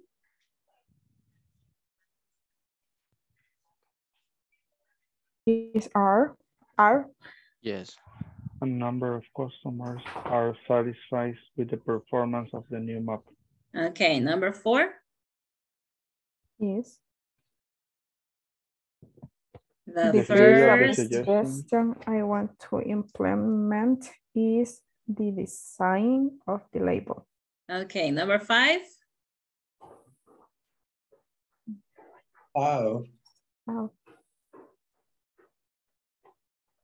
A majority of testers pointed out the need to make our product lighter.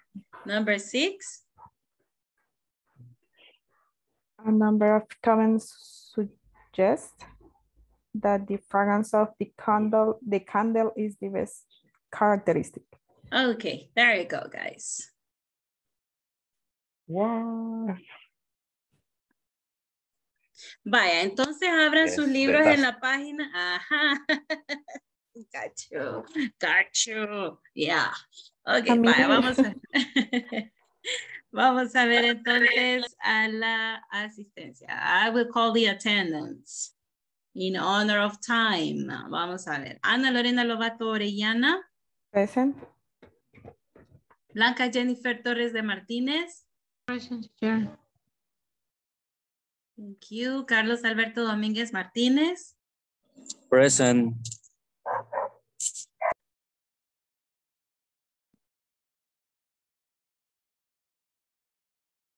Bien, dice Wilber, todo se está cerrando ya por la hora.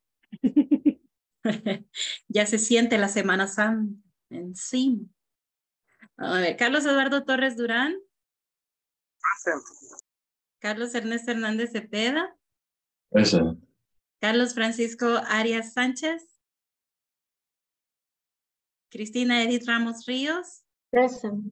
Edwin Antonio Quintero Sumaña. Ah, Mr. Edwin tenía problemas de conexión, ¿verdad? Vamos a ver, Eulice Torres Torres. Present. Fátima Noemi Umaña Castro. Present. Glenda Josefina Toledo Leiva.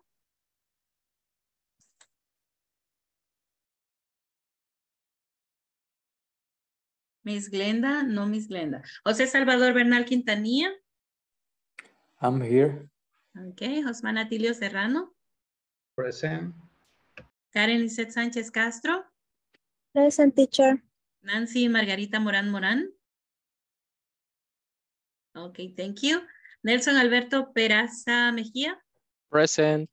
Rafael Alexander Serna Díaz. Present, teacher. Raúl Ernesto González. Present, teacher, sorry. Ok, Rosa del Carmen Enríquez Flores. Present. Wilber Alberto Pérez Méndez. Present, teacher. José Miguel Torres Hernández. Present, teacher. Okay, people, session one-on-one for tonight is Cristina's turn, right? No, Cristina ya se quedó. Vamos a ver, Edwin ya se quedó. Eulice Torres Torres, do you want to stay with me the 10 more minutes? Yes. Okay, there you go, guys. Have a very good night. Please do your homework. 1 minute before 10 today. Yay!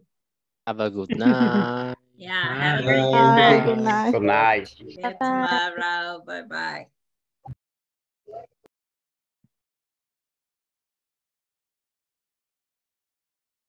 Okay, tell me, Eulice, how can I assist you today?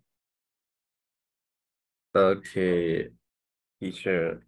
I haven't a problem with the new vocabulary because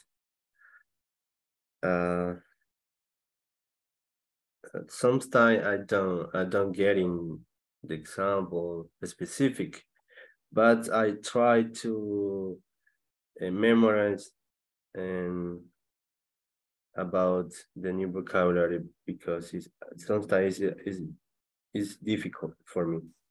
Okay. We're talking about the vocabulary related to marketing. Is that the problem? Yes, this is my problem. Ah, okay. So you don't have any background of marketing. What's your area? Your expertise? Expertise? Expertise. ¿Cuál es su área de trabajo? No, nada que ver con lo que estoy estudiando. Okay. Yes. Ajá. Es acerca de números. ¿Con qué trabaja más? Soy mecánico industrial. Ok. Sí, pero aún como, ok, sí, yo comprendo, no tiene el background. Vale, está bien, comprendo eso. ¿Sabe qué podemos hacer en ese caso? Usted váyase al vocabulario que está en la página número 6 de su manual, en la página 6 y 7, usted tiene un mapita para saber, para que no se sienta como se está sintiendo. Yo creo que ahorita le siento un poco de frustración, pero no debe sentirse así. Mire, ahí en el 6 y en el 7 existe un mapita en la página 6 y 7 que le va diciendo lo que debe haber aprendido en esta unidad, ¿verdad? Por ejemplo, en la unidad 1 debió haber aprendido un vocabulario. En esta unidad 2 usted va a aprender un vocabulario específico.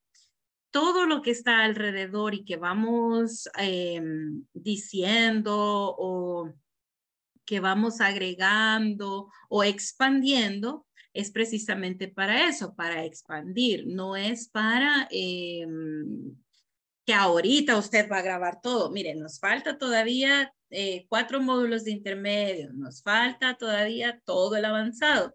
Entonces, ahorita vamos construyendo el vocabulario. Le voy a mostrar acá para que tenga más tranquilidad y más confianza en que aquí está descrito lo que en este curso usted debe conocer. Podemos decir que usted sabe o aprende algo si lo reconoce, si sabe qué significa, si lo sabe escribir y si lo reconoce leyendo, ¿verdad? Si lo reconoce escuchándolo. Vale, entonces, aquí está, mire, descrito lo que a la unidad 1 le corresponde, que es Product Development. Ahí, aquí están las competencias que debe desarrollar.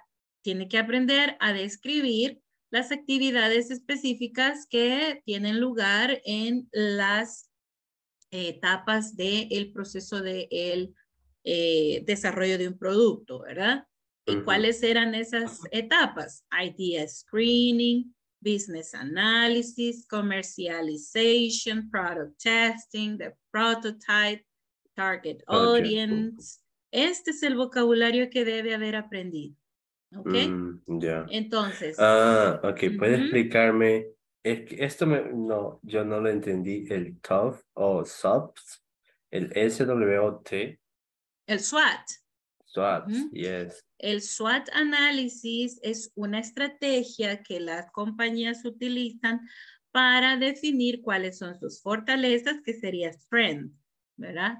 O sus debilidades, que sería la W, weaknesses, o es para oportunidades en el mercado, ¿verdad? Que pueden aprovechar. Y la T es para threats, que sería amenazas, ¿verdad? Amenazas, ya sea el competidor, o sea que el clima sea una amenaza para la venta de mi producto o la creación de mi producto.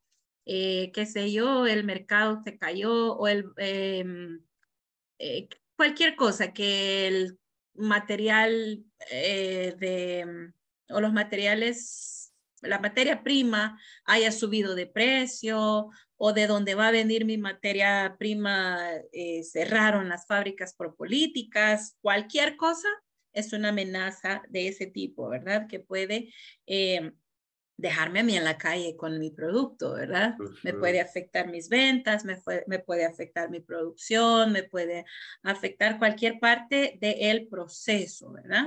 Entonces, este análisis es una investigación que se hace tanto dentro de la compañía como fuera de la compañía. Adentro de la compañía serían las fortalezas y las debilidades de la compañía, ¿verdad? Afuera de la compañía se hace las opportunities, que son las oportunidades de negocio, y las threats, porque son afuera de mi compañía que me pueden estar dando un problema, ¿verdad? Entonces esto es un análisis, una investigación, ¿verdad? Un estudio que se hace para definir estas 4 áreas grandes. Este también lo podemos aplicar a la personalidad suya, por ejemplo, y usted puede definir sus fortalezas, que serían sus strengths, sus áreas fuertes, sus áreas débiles, weaknesses, sus oportunidades que puede aprovechar en el entorno, ya sea laboral o de familia o de lo que sea, ¿verdad? Su personalidad puede generar oportunidades. Y luego las threats, las amenazas que usted puede tener para llegar a tener éxito, ¿verdad? O para desarrollar su carrera. Entonces, usted puede, este SWOT se puede hacer en cualquier lugar, en cualquier área de la compañía, a cualquiera de los aspectos que conforman la compañía, ya sea el dinero, ¿verdad? Como entra y sale el dinero, se le puede hacer un SWOT análisis. También se le puede hacer un SWOT análisis a mi personal, ¿verdad? Se le puede hacer SWOT análisis a las áreas de mi compañía o a una área específica. Por ejemplo, yo puedo decir, le voy a hacer el SWOT análisis a servicio al cliente, por ejemplo, ¿verdad? A ver cuáles están siendo los problemas. Si se ha generado un problema, bueno, hagamos un SWOT análisis y vemos qué es lo que está pasando. Definimos los puntos fuertes, los puntos débiles, lo que podemos aprovechar y por dónde podemos armar el nuevo camino, ¿verdad? Porque de eso se trata, ¿verdad? De analizar todos los factores para poder encontrar el camino correcto. Entonces... Una más. Yo vi una frase que decía, we run a swap. Exacto. We run a SWOT analysis, quiere decir nosotros hacemos el estudio, ¿verdad? Run quiere decir conducir, llevar, correr, ¿verdad? Entonces, usted desarrolla un análisis o lo hace, pues, eso es lo que quiere decir. We run a SWOT analysis. Esa es la forma de decir que voy a hacer el análisis SWOT, ¿verdad? Existe otra palabra que es conduct. Conduct es dirigir, conducir y realizar también, ¿verdad? También es run. Ajá. Entonces, usted se fija acá cuáles son los objetivos que debió haber cumplido. Aquí va usted a ver cuáles son las palabras, términos, conceptos que usted debió haber aprendido. Y luego aquí abajo, este es en la otra página, tenemos la gramática, lo que usted debe de identificar, digamos, en el listening y lo que debe identificar en el reading y en el writing. Pero esto es de acuerdo a las actividades sugeridas. Actividades sugeridas son links dentro del manual. Por ejemplo, tenemos esta parte acá, donde, mire, por aquí estaba un link. Y ahí hablaba de pastas y comida, introducción a un nuevo producto. Usted le da clic. Ajá. Ok. Y ahí le va a aparecer, ¿verdad? El otro sitio en donde está la información esta. Y usted la lee, la revisa y va comprendiendo los términos que hemos estudiado en clase, ¿verdad? Y también decirle, digamos que no estoy como teniendo mucho tiempo porque estoy trabajando de 8 a 6 o a veces de 8 a 7 y ya vengo justo con la clase y a veces vengo más tarde por el tráfico, ¿verdad? Entonces, y trabajo de lunes a sábado. Entonces, solo tengo el domingo y parte del sábado por la tarde y a veces, entonces es como que a veces es difícil seguir así, pero lo intento cada día. Claro que sí, la verdad que lo felicito. Esto es una meta que usted se ha propuesto y yo creo que lo va a lograr. Solo ubíquese en las herramientas que le hemos provisto. Por ejemplo, en la plataforma, usted encuentra todo lo que usted necesita para ubicarse un poco con las lagunas que le vayan quedando, ¿verdad?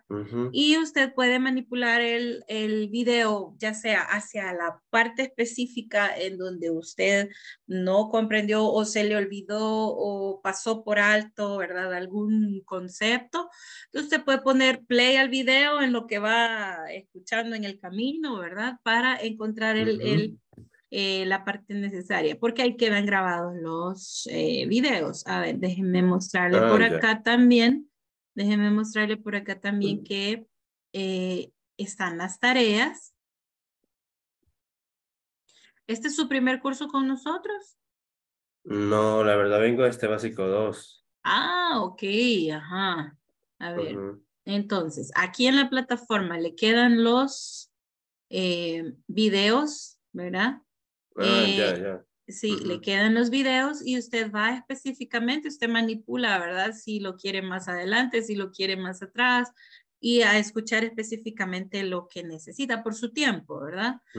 Estos cursos, a medida van avanzando, van un poquito más, elevando un poquito más el nivel, ¿verdad? Elevando el nivel. En realidad no diríamos difícil porque pues lleva un hilo conductor, ¿verdad? Hemos construido vocabulario desde el 1, ¿verdad? Hemos ido construyendo el vocabulario para llegar hasta donde estamos ahorita y vamos, repasamos, volvemos a la parte, digamos, básica, luego volvemos a la intermedia y luego seguimos, ¿verdad? Entonces, mire acá. Aquí tiene usted, por ejemplo, el área de discusión. En las discusiones yo les pongo actividades donde usted puede practicar, ¿verdad? En su tiempo libre. Usted practica, que aunque sea poco su tiempo libre, ¿verdad? Pero es un video corto, ¿verdad?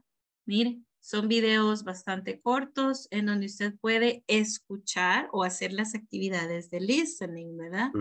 Para desarrollar el listening. Entonces, esta fue para que hicieran precisamente el SWOT análisis del producto que ustedes están creando, ¿verdad? Del que ustedes están desarrollando. Entonces, por ejemplo, en la primera, mire, Product Development Process, acá lo tiene.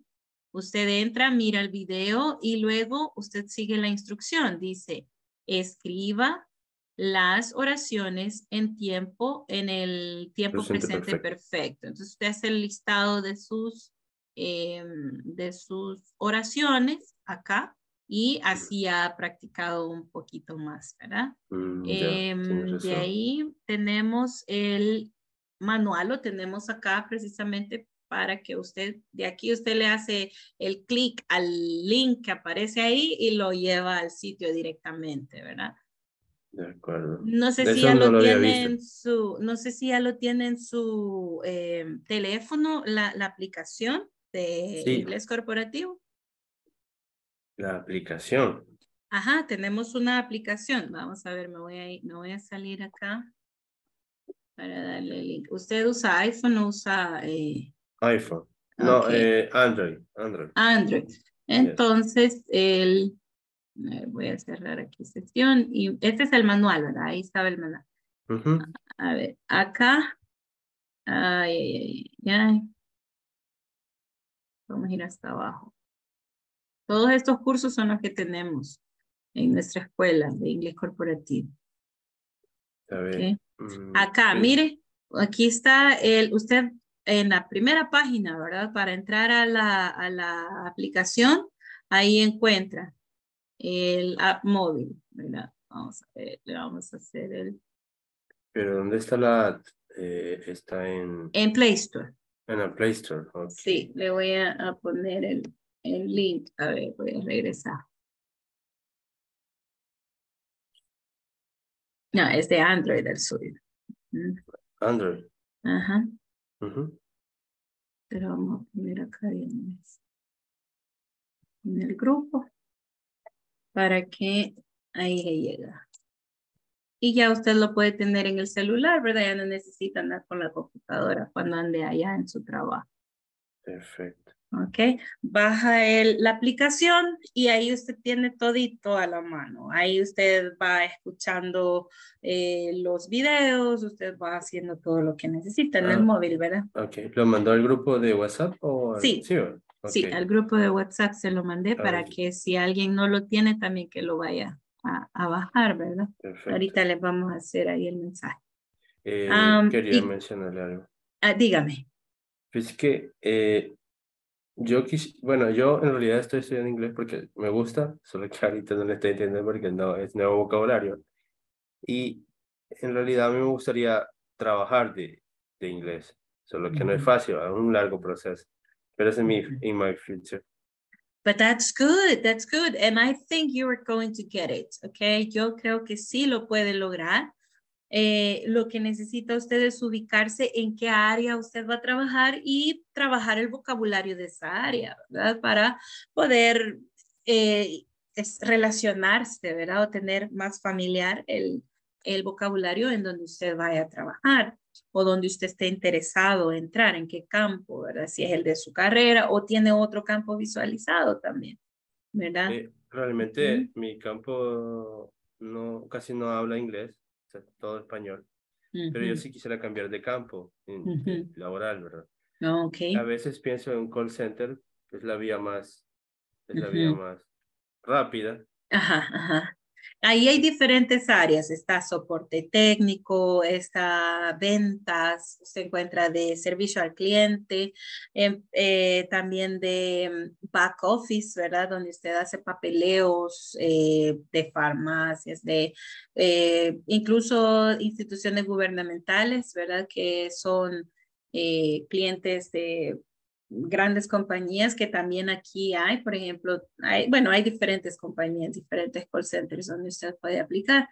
Y ahorita lo que usted debe de comenzar a hacer, si ese es su fin, abrir la boca y hablar, imitar. Esa es la única manera, ¿verdad?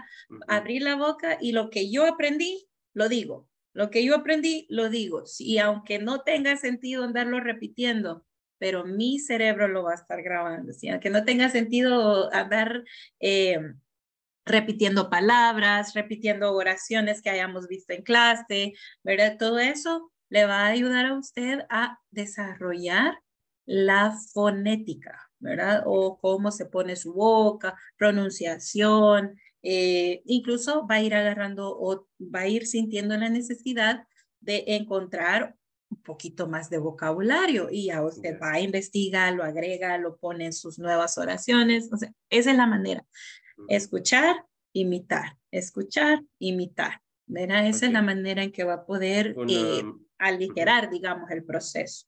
Una pregunta por último y disculpe el tiempo porque ya nos alargamos. No hay problema, no hay problema. ¿De qué más se puede trabajar cuando uno ya puede hablar inglés? Tal vez un 80 o 70% de inglés. Ok, mira, hay muchísimas áreas de trabajo. Aquí en El Salvador, pues la más práctica y la más fácil es un call center, pero usted puede trabajar como ONGs, usted puede empezar a trabajar como un traductor, dependiendo del manejo que usted alcance en el idioma, ¿verdad? Acompañando grupos de extranjeros. El turismo tiene muchísimas áreas donde usted puede desarrollarse también. Las compañías hoteleras, ¿verdad? También requieren cierto grado de inglés, ¿verdad? Y tienen hasta bonos porque usted sabe inglés, o sea,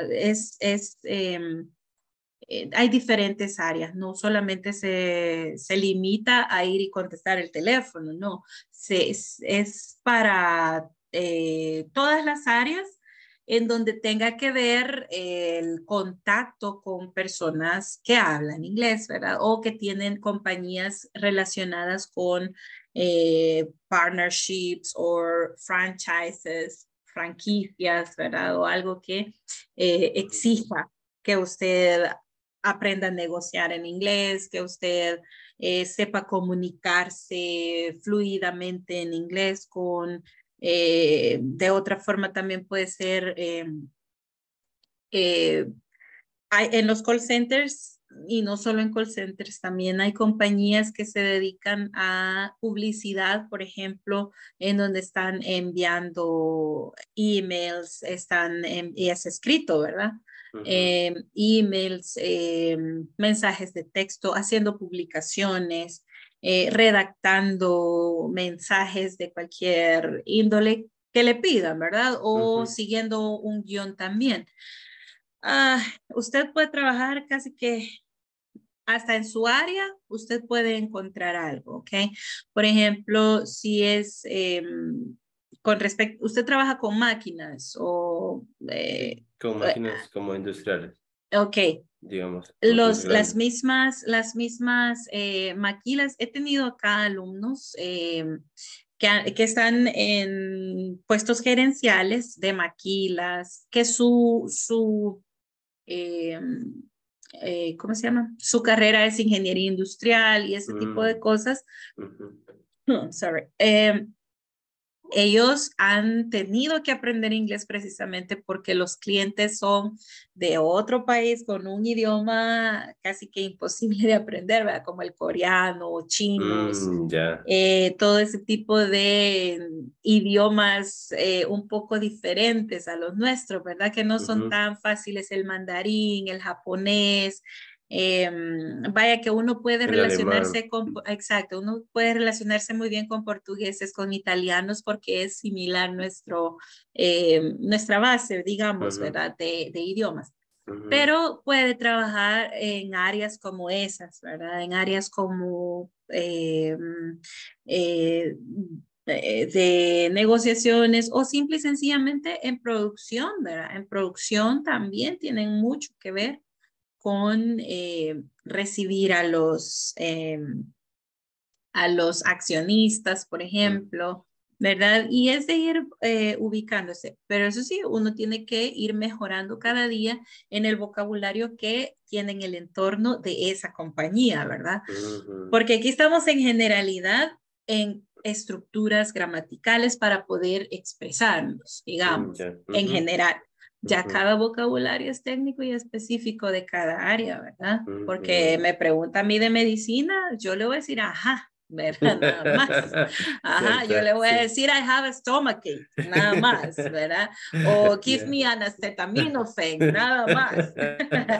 Pero si ya me pongo a hablar de que el bisturí, que el no sé qué, que de todos los implementos que usan, esas son cosas técnicas. Que esa ya le toca al estudiante de acuerdo al área en que está, ¿verdad? De acuerdo al área en que está. Ok, gracias por la información. Creo que es muy importante lo que me ha dicho, la verdad. Ya me dio alas. Sí, claro que sí. Usted puede hacerlo. Solo ejercítese en escuchar, imitar. Escuchar, imitar. ¿Qué es lo que necesito? Aprender a saludar. Necesito aprender a comunicarme inicialmente, presentarme quién soy yo, mi backup, ¿verdad? Toda mi historia, preguntarle la historia del otro, ¿verdad? Preguntar cuestiones básicas de la compañía, que es lo que hemos ido haciendo desde el inicio de este curso, ¿verdad? Gracias, teacher, la verdad. Ok, no problem. Entonces, solo una preguntita. Quería verle en la plataforma. ¿Ha podido realizar todas las actividades? La verdad, sí, fíjese. Ok, y también la número 3, que sería como la 1.7, creo que era, o 9. No sé si la logró hacer. Fíjese que de la sección 1, unas preguntas de ordenar las palabras, no lo he terminado, me quedé en el 80% porque no he tenido tiempo para hacerlo, la verdad. Ok. Bueno, ahora que ya lo va a tener en el teléfono, en el almuerzo, usted mire chévere ahí, ¿ve? En vez de ver videos de YouTube, ni tiempo le ha de quedar. Ni tiempo, exacto. Solo me dan 30 minutos de receso. Ajá, bueno, entonces ahí lo pone un ratito, ¿verdad? Aunque sea, pero pero con todo gusto estamos para apoyarlo. Sección 2, sí, ya la finalicé con todavía el examen. Ok, perfecto. Entonces, esta semana es de la semana anterior y esta es de sección 2, ¿verdad? 1 y 2. Exactly. 1 y 2. Entonces, sí, créanme que me he puesto a ver los vocabularios y todo eso, y así es como he respondido, pero no es como que me quedo practicando, ¿verdad? No es lo mismo. Ajá, sí. Ok. Pero producto, pues hay en todos lados, ¿verdad? Desarrollo hay en todos lados. O sea, las palabras, digamos, si ya lo ubicamos en otras áreas, siempre las va a encontrar. Siempre las va a encontrar. Eso sí. Así que gracias, teacher. Okay, no problem. My pleasure. So have a very good night, Ulysses. Okay, thank you. You have a great night as well. Thank you very much. Bye.